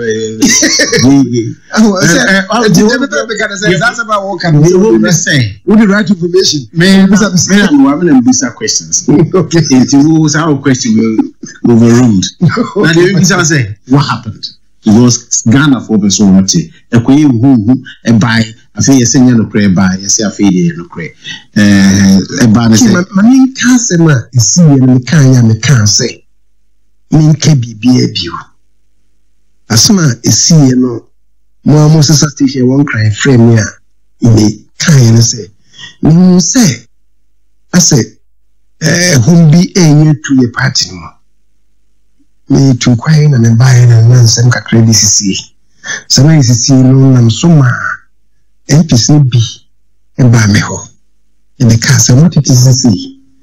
The Omude credit support to say a comma say maybe says here, I'm not painting you support me say to be the leader of the party. You're standing orders, no. Actually say. A caucus and take a decision as to find a person be leader of the caucus. Now, can you stand in orders? Not in Canosa. A media ya doctor since January or so this year. Ya doctor December. Ne she mu kanapa I think January. And also, the caucus chairperson, the majority leader, is the person chosen by the party in parliament, or also the majority party in parliament, or others say they are a party back, and if you are in alliance with some other parties, or someone come home, as a minority, as the majority leader. So, the minority leader is the person chosen by the party or parties occupying the minority of seats in parliament as their leader, as their recognized leader. Now, me my as a party no, the diakotra how say a PCSS leader. Now, NPC is on company. I'm on the buy and just say, if I'm the bed, be watching song, about 87 of them that come to play support for me. Now, can me buy, you know. Namti in some man shares and in the corner. Then who say, Mariana Eco Family Swama, a Sochibi, and the boy who gave the two party. And this for now, and why you be the party chairman had any party no go for be, and be minority leader, any Haku Muntaka, Haruna Muntaka as the chief whip. No free ho Aviji as deputy leader ama some neighbor not just in Tiziano. Remember who says he be become a hadrin. Until I'm sorry, yes, baby. President Frey, you know. Let me tea and anonymous baby. Let me resign. If it's a main person be from Suna. A presidency and a pushy for such changes. No, Mr. President Frey to address the issue. The Frey to address the issue, no. And I may. Sorry, and I can't say, I resign just to save the party. The king, that is but what happened. If it's not broken, you don't fix it. Namu yamu juma come and tia ban say na sa suggestion say there should be a change of leadership. I didn't tell you what juma yana late affair so be any ana.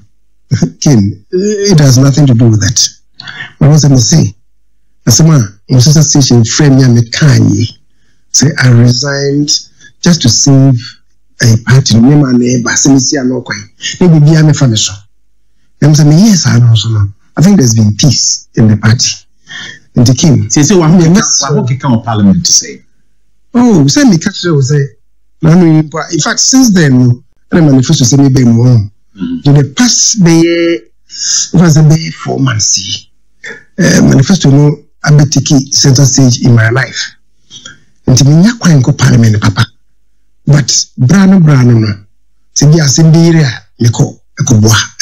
Mensa bonsu e na ode ne num nsem aba na eba the movement for change amanyo ko ne dia was ye nche so wo mo kasa na eseti NPP ni NDC a o win election we kra na onye sure say NPP amanyoko no beji atomu say won be choose ministers ni ade mfefu ana say NDC amanyoko but ohun is still na NPP amanyoko no they still need Alan Kojo Chamati ATP nana o say she men say den sama to dwade o de be ka ho yeah nana ya hwakwan ya wo fa so the free party man na eya enutie ensema a wo say she men sa e kana no kre NPP amanuko ni hia Alan Kojo Chamati say the na omu hia Canada or hine Agyapong no the same thing say nya day say Alan Kojo Chamati wi ni a wadi ki am ya tell so be yi free NPP any NDC but me honi say NPP ni be more than NDC amanuko nti this the time so what na wo kwa na ya still na odobi etimi eba omumienu nyina entem say the be ya after say ye beto abato no kra be abato no be koso e bibia no e be ye cool e dey ama omumienu nyina okay and me so me ka say hope si na do ye so de me hwe say de wosifa etoto ayampia no e de ma NPP amanyoko na o relax ye papa say Alan Kojo Chamati kwa no owini abato we ya definitely NPP and then NDC because only ministers bia and oh my God now so say dey yamra ni sifati no he still needs somebody our parliament house be one majority being the majority aspect netumi abo na dey obekasa tia parties mienu nya na wini a why and then support me obi so wetin dey aka say dey yes social Alan Kojo Chamati be wini o wini nkwade a say wo mo be support you say wo mo support you na just say toje wo mo ankasa mo but still na e ma ye nda ne ye ho keka sensen bi ente sa na ya de akyesade e be fa Alan Kojo Chamati ko ho me de mo re mo me next story dey I want to me media sabe ya me ne mo ka say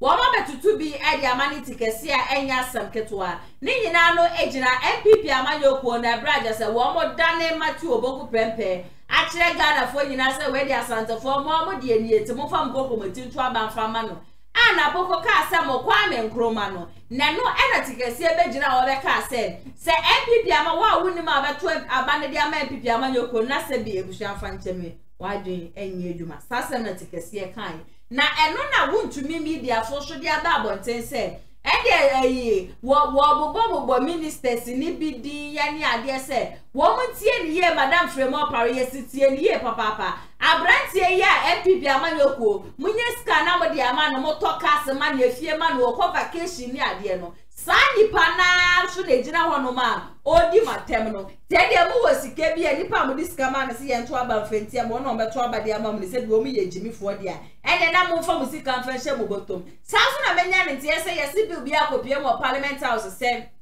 ye peace ni ye ministers ye ma wo mo siren and ye convoy ya na di wo mani wo mu ko adwuma na siren na wo ma kwa kopie mo e wo ho no na no na wo mo kire mo se so wo mu nim na wo mo ya sa de na nipa bebre na de wo ko promoti e beto aba intend o ka che NPP amanyoko no wo mo ye majority of parliament house say they shouldn't accept that bill because mo anga sa no mo ho ye Ghana fu eshi na de ye be hia mo na de kwen ye pe bi we fa mama se de mo ko ya de papa bi na so de papa bi e no ma mo kwa ye na bu hia yan kwa ni ko tie sansem bo esho emra sisia me bote pu bi ya okay me chief of staff wo nyamadum okay rabra chakon so omu hwe tape we bi why agodon so wan so hwe bi wan hwe chief of staff ho a ene NPP aben paying for you hwesa tape bi so na kan mu fantu omu fo I saw where yasa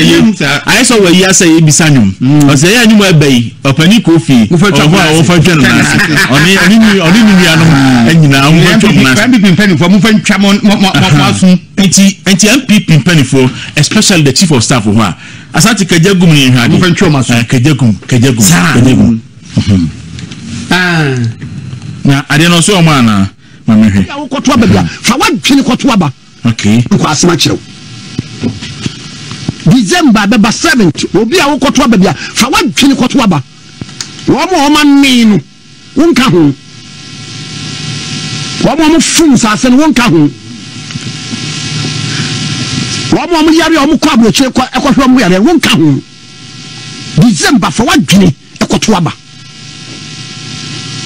yani abre aduane boa ya den ye hwe ye kan wo twa library bia ye basa wo sori so a nsem hunu na mo keka kire yen mo kwa me nkruma no ade onye kwa me nkruma wo de yen right asante me that say madam anti sir chief of staff any empanifon wo ha sir edu be ya tia na ye kasa na man for send messages na mo ye say ya sir yesu ananya kopon no bo nipa no etimi hunu sir ni die ni Israelfo o ne bo ye nyina o enso etimi yi Israelfo se ni die nie ebiso ne tie na asem eninti se Israelfo ye nipa du no mo koshi atamfo nipa pem a Israelfo du no buru atamfo nipa pem no fi se nyame abofo beboa wo mo NPP saa de no hunu ye na mo imagine say ya na mo nye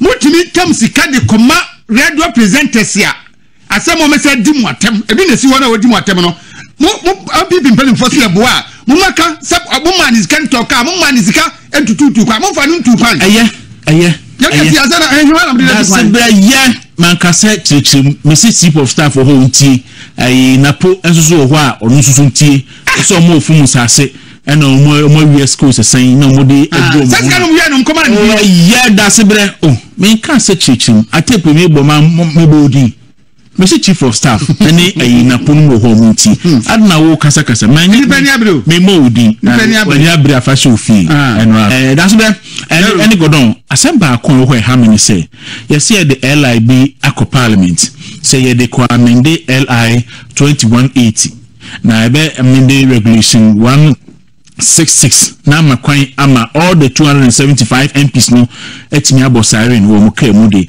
na fe some speed limit o moko no so no o mo etimi akọ the unusual speed limiter president ni speaker ni chief justice no ko no so o mo etimi akobi ministers of state and members of parliament o mo nyina nti can you imagine say enano pay enkra ha sei na MPs 275 ni nyina so mo siren so various traffic lights and the one kuta top speed no more dey ba. Can you imagine what will happen in this country?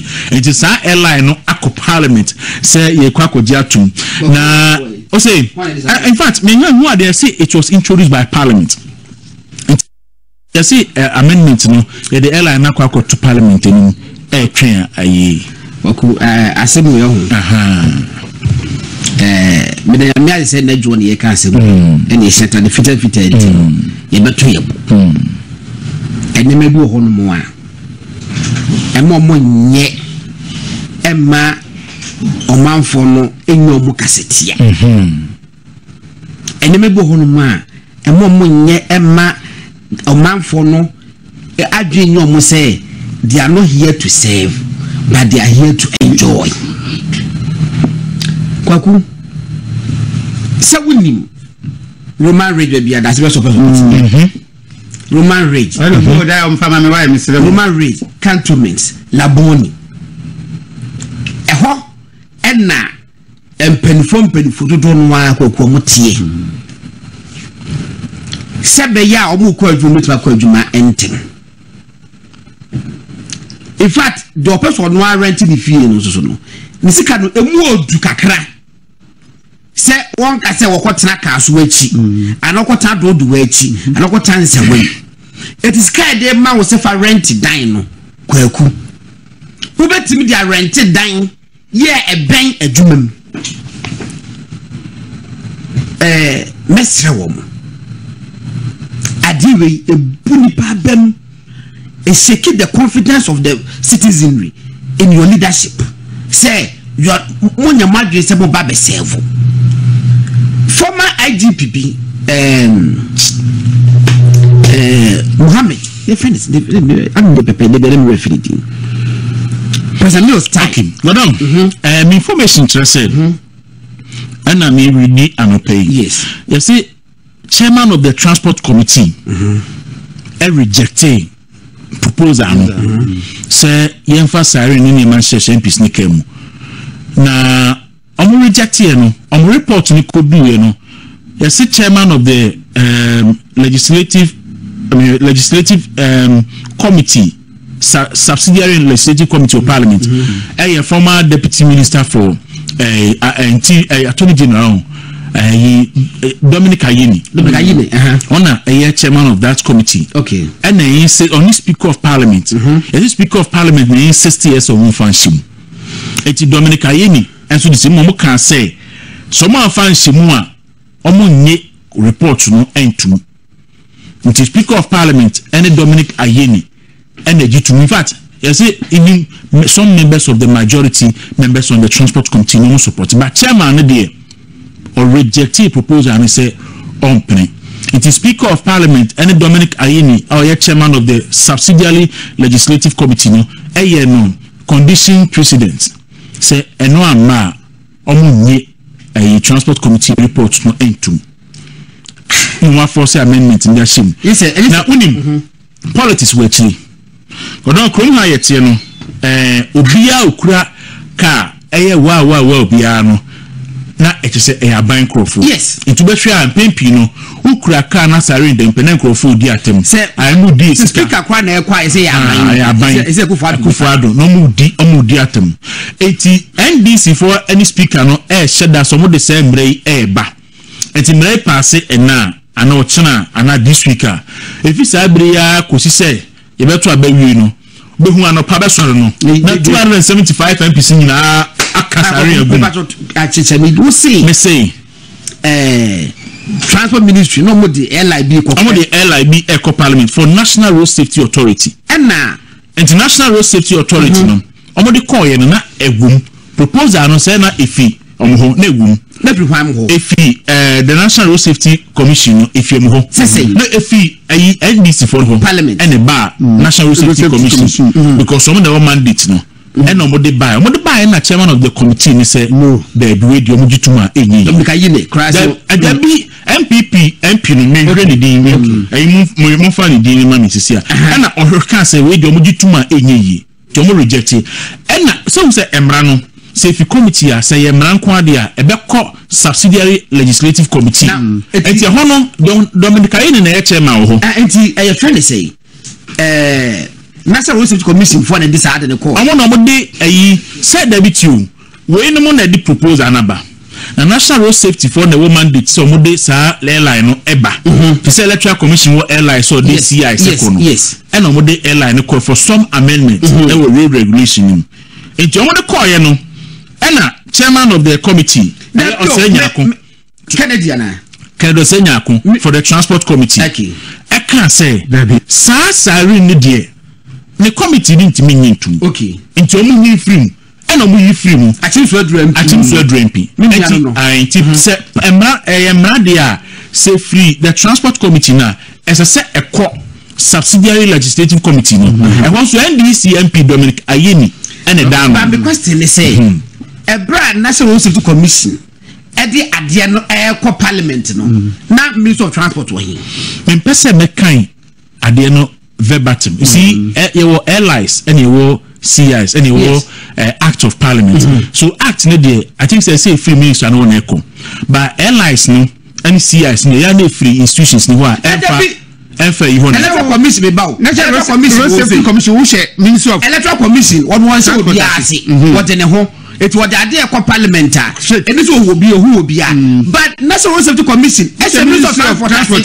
What I'm saying is say Energy Commission as energy ministry commission parliament also put the minister edwin ho Ghana Gas boss omunya so mo name first energy minister edwin ho eti we national engineer Pentin adam mo de koni yes so you know airline was laid by the national the transport ministry okay now transport ministry no say fine basically no what happens they say ministry no dey emrane ba na agency be dey emrane ba it's in the go through the parliamentary process na ne enye wo mu no ma yeden o ma yiye frem enti amendment o mo ba no ba kwa na ewo mu ana enye ene sa sirens na ewo mu me ba enti no o mo de ayi Road Safety Commission for the econo na sa de na enimu ana se na ewo mu e no mu ko introduce ni Twitter parliament ana to bo ase afei na details no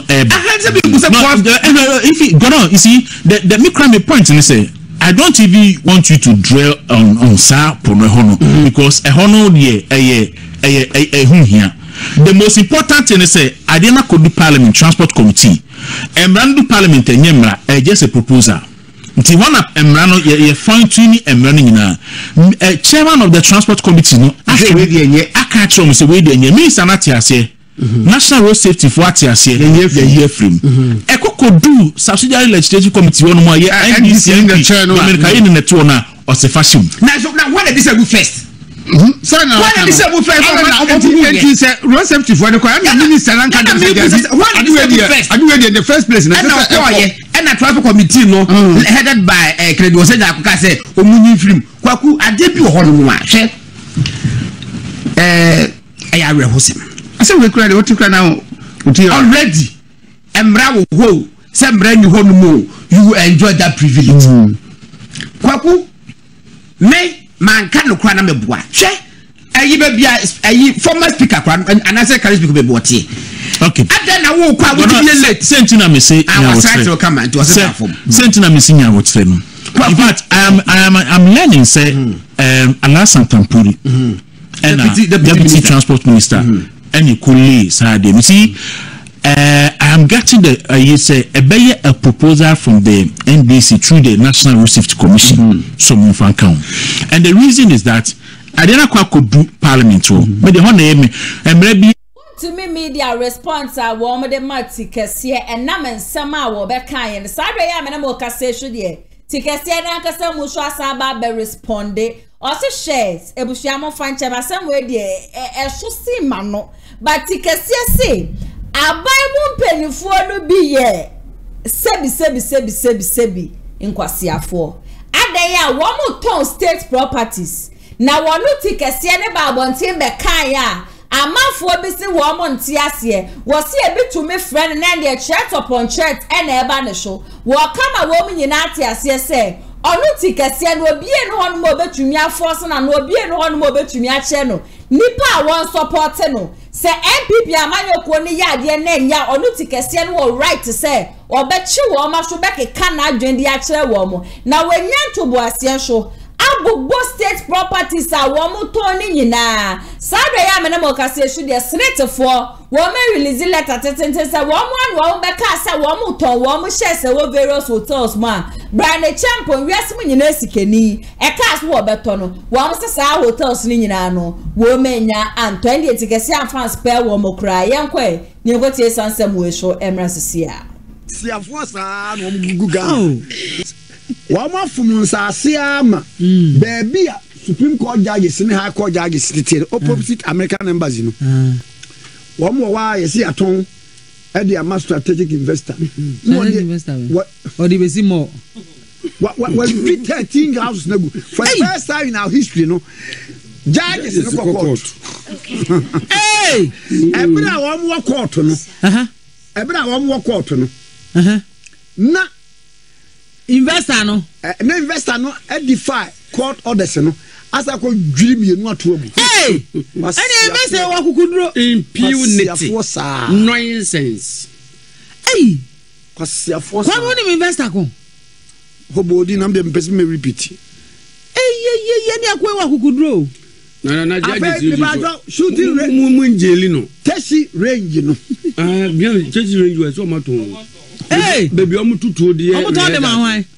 baby e fire squad strategic investor ono so do we say more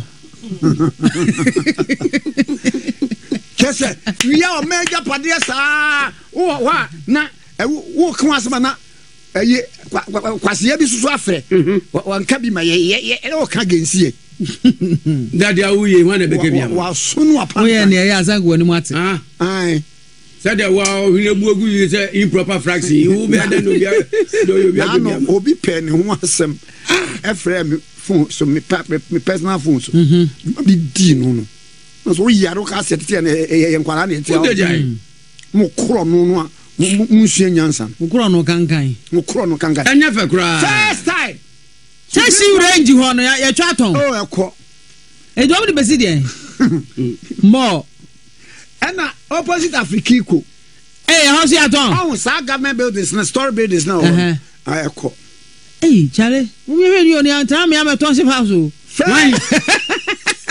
Obi father man emra. Oti aroma de se. Ya to abeka ja se. Abeka ja se ne atom. The man strategic investor. Or the Bay estate. Hey. Because yeah, no Kwame. Apart from estate, we can be see that. And I'm more. Na mamu adie bi. Rage hospitals. Yeah. Doctors Bangalore. Omato. Oma dwini nyina sisi. And the doctors in bet na. Ofa ho bai. Wa sra doctor. Ni ekoso mu miehwe ni ye o. Ah yeah, can you first time for prison headquarters for no omo court adan omo te omo ni na kire yaton. Etimi pacho wa unim baby asase bia da no Rollins Park say oh fine pa Cantamanto afa Legon so asase ne da so and that so smooth University of Ghana e do maton ayi ho teshi range ho no oh ko e say hen e be firing squad ye kumo bia bi Obviously no. Ye bobi am iron firing squad. Da koyete a. Say so me ba kwa say almost say that ye fan say death penalty o twem ana nyansi ye nkumo bia bi muti. Okay, e be ku obi kura death by hanging. Electrocution. You don't know ko na electrocution. Na say how kwa ke betimi dia death by hanging no. There be a strategic investor. Or the beheading. Obesisi adan, obeyi akwan afa ho. Ana almighty more. Na we are there e be more ana so see estates na or their rent. So I want to soldier for ni AOP. Eji odiri nyina anga on fa farms mpo. Soldier for kura asase aton. Na kan pese wo. Na wo a wo ye commander wo de ka. Ye yi u fi wa ache. Ambo. Mamun ton we. Na say trade fair de ko dada hu. Eko. Trade fair so maton. Eko. Dombe juragu. Ana ma juri. O ma ye na ma ye basa bi na uni se hwe. Na mo de mo nyire mo ho. Na the all part de nya. Na on family kwan so no. But say akokko hwede a obutu nkosu anya ne de aso. Obeda ne na mu faja. Na wiye no obeye okwase a. Hwe kwa me woni bibi. Na meka ka say. Also metwa me voice bi nam social media bebre. Say Samsi enti so already ekosu yi a. December for adwena to aba. Enfo go promote. For adwene. Enfo wafu. Eno go promote. For adwene no. Na adwene ni tami bebi akokromoti ne beko. Asase udwene yie. Dwene yie udi enim. Dwene yie. Anso akoto. Ora no beba. Baba bebisa. Ora ne baba beyi no. That anyway, when the first time I met you, you already banana. Papa ko inse ni bi. You ba na head on go school na. I'm go school. My life you know wouldn't say. Music school. Oh there baby. Na dey school. Me my management is up. You. No. Maybe be up to management. Research level be administration and management. Oh okay. Aye. Oh okay. Me 2 masters in public administration and management. Oh okay. Mate. The last you masters in financial management. Oh okay. The basic say mo me mu papa. Yeah. Oh okay. Economic inflation. Okay. Okay. Now on hwe me kan asem bi a kire mo. Bangalows, African bungalows. So in African bungalow. Kami na enkrofo bi dia. And now Tima nka bibia. Oh, wodi ayiru hu wia. Fa. Fa ni nyina. Kwa me na meka bibi se nkenyankopon wa mo owu a ohu. Wa mo owu a. Ka hwe e be chie ho awe. Ampo. Ka hwe a ke be chie ho awe. Papa. Na ya kai nipa bia efiri asasi so ko tumi na kuta wo mo nenso tumi no anka wo mo sema ne ye pe wo mo wate asefo asase so aye hu Omudia yira. Dia. Asase ofum ye ina owu ye 6 feet. Go. Wenya 1 acre mpo. Wenya half plot mpo. 6 feet. Bebrebe ina. Ewia soja for nsase. State capture. What does that say? And who sit there got now when beje? Na say soja for oba na ho ban. I mean na soja for because Kwame is a range no no. Enye ho na omo ye training for ayi. Two to 20 sane man. E dey hin number sa dey no. Ai omo atuo so na ade kokwa yim. Kwasiafo sa na omo guguga. I was say ke ho no kra no. E ho timi ye tourist attraction sites. Yetimi siesie o kama na ehu se emiri bi atwam Ghana ade we me busa question we one more ye more political appointments abandara no penso ene abaye wo so penso Rollins penso the most of them prior to the political appointment no nya adwuma onyo bia na na ene onyo bia nsoso onyo bia Kwame Tikasie ene yakwa akotie ne nsem abanye nti mo hwe wuntumi media folio ya me boy ye di kan no motesa na wo mo kase mpenifo ni bi wo hono ma ministers ni MPs no ene femo opare mu yina no wo mo bo hye Tikasie to wo mo ma ne sika ne sa ne dia de se ne cast ne ade a wo to nyina no respond no ene Tikasie de ama wo se ni asema obeka se wo obekoto aba fa wa dwen ya koto aba na nto aba ne MPP before ne ade no o se cheta se ba ne so asebi no o de tumi ya hye ni nsem frɛ wo mo se sebi nkwasiafo sa no I feel that statement alone Tikasie people respect you ye nkwala ye show ni ade making such statement on live TV it's a shame on live radio it's a shame and a very big disrespectful ye na no ye nim se MPP amanyoko dia wo mo ye ene said ye wo mo si fa bu o mine state properties a wo mo ton ni ade nyina no enye kama entwa ye but for you to go the extra mile and then sit on live radio and use the word say inquasia force and ye nkwala ye te hakwa no there is no way ye betumi amasa asem no epie free ye num ye hwe mo na ma sha ase we adwuma no mo ye be sere se mo ntu sapa no na ye no ye ni echi ba obe ye nkwasiafo a ye betumi aka from what wuntumi media said they have evidence no sa se bi nkwasiafo no sika ene o mede ama wa watoka asato fie se di bi ko vacation ni ade ye sera mo ye mpenifo aya na ma hwensem a epie free monum ebe sanse ye mofra ye di machi no ye hwia monante ye ATP na ya se wa ensema kwa Tikasie akade o de beto asem keto asem okay na sama wo kan se hwewa adwene na se fawadwene ko ne koto aba na de ne de mene na ya adwene ho ko so bi ntimi nkan cho se ko ne koto aba ma party ya na se party be but then be answer me ka se Captain Smart no ka te chef free they saying the last week because say omoni penifo amudi ye de ma yesen ka mo boa ye youth na ye ban but as penia when you do say na ya se wa na what a big platform to say na wo kasa se me ya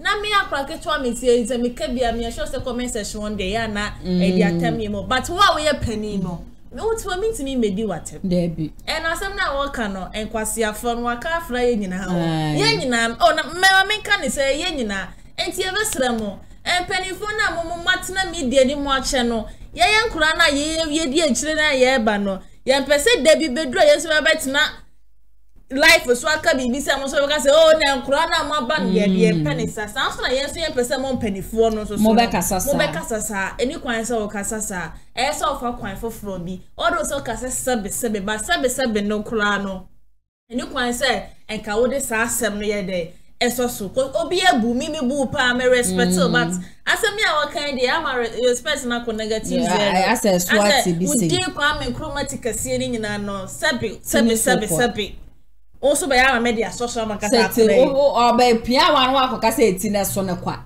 yes ye mpese ye be kasa asem ne dia chile wo enti ni kwan sa wo yes den ready enye fe mo na mo kasa keka ne se na apolo do de ba wo kasa but na po kra wo nim kasa ro ko wa ba pacho kwa mo se mo nyintu na wo no mbom no titi so e ka chempenfo nyina se sebi wo mo ye nkwase afwa it doesn't really speak well enkoye enko ye ready asemo enko fu we we be say we o mechi a be di wo menim e dia ka ho yeah but ready enchai okatechi mesi okatechi tikasi ampa uti kasia me yada about this statement alone no dey and send me all my and me woni say wo yo pani a wanyini enti bi kwa say threat kura about so a wo kwan ya be fa so a obetimi say wo mo so wo mo ma wo hwe ya they can ye twa ba bibiri ndisi wo bi ma ye corporate wo bi any right no so be ka che say ye nka ya no fantum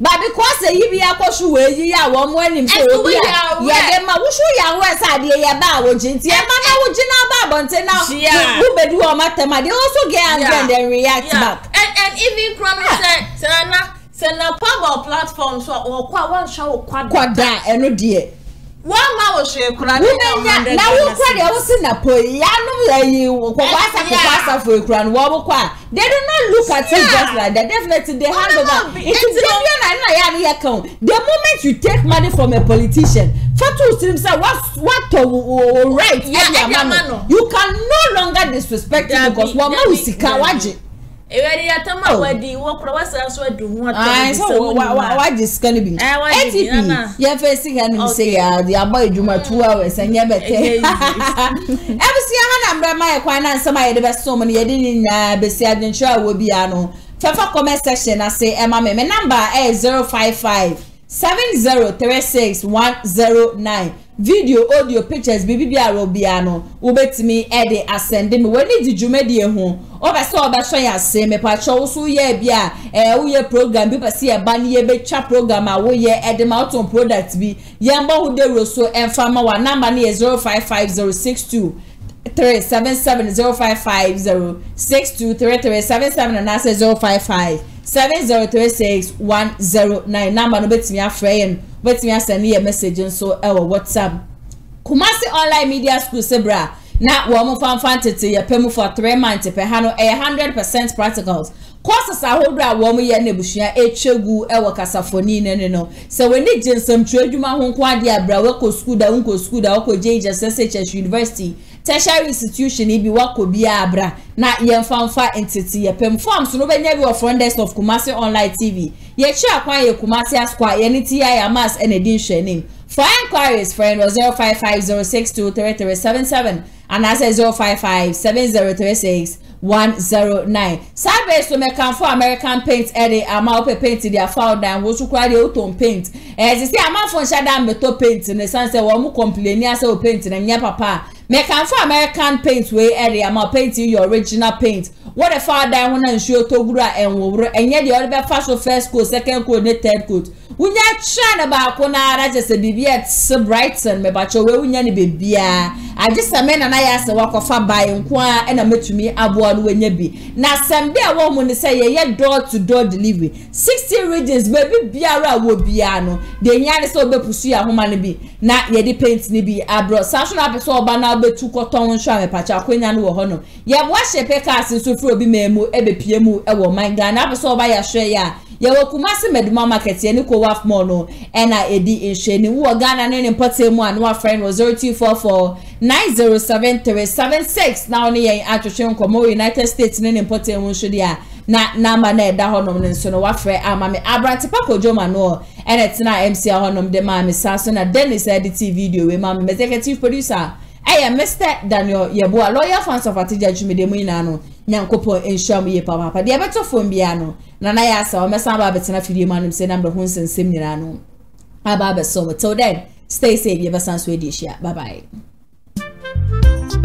Amafwe Kumasi online TV production yaba ne de ne yaba ye de equipment ekukudam ana ye de aba se eye camera de enam wiem de nam fom de enam ensuom ni nyina ye wo bi e wo honom a TV production yabo a hu ye pa se wo ye dwumadie bi ete se wedding eye engagement and sorry ana schools se wo ye seminar bi na pese betwa ko all the social media networks no so e de amaw ye ni ntotonsa na fre eye Kumasi online TV production for na yamra na ye dwumadie ne fama kama fe a ebo no eda fom pa the production so the sound quality video quality ni nyina e wo soro wo pese wo hu ba bia wa ye wo Kumasi eyetia media opposite one ma anase to nsa ne frɛ wa homa trufo so 0550623377 Kumasi Online TV production ye demufua e wo Kumasi kodua mu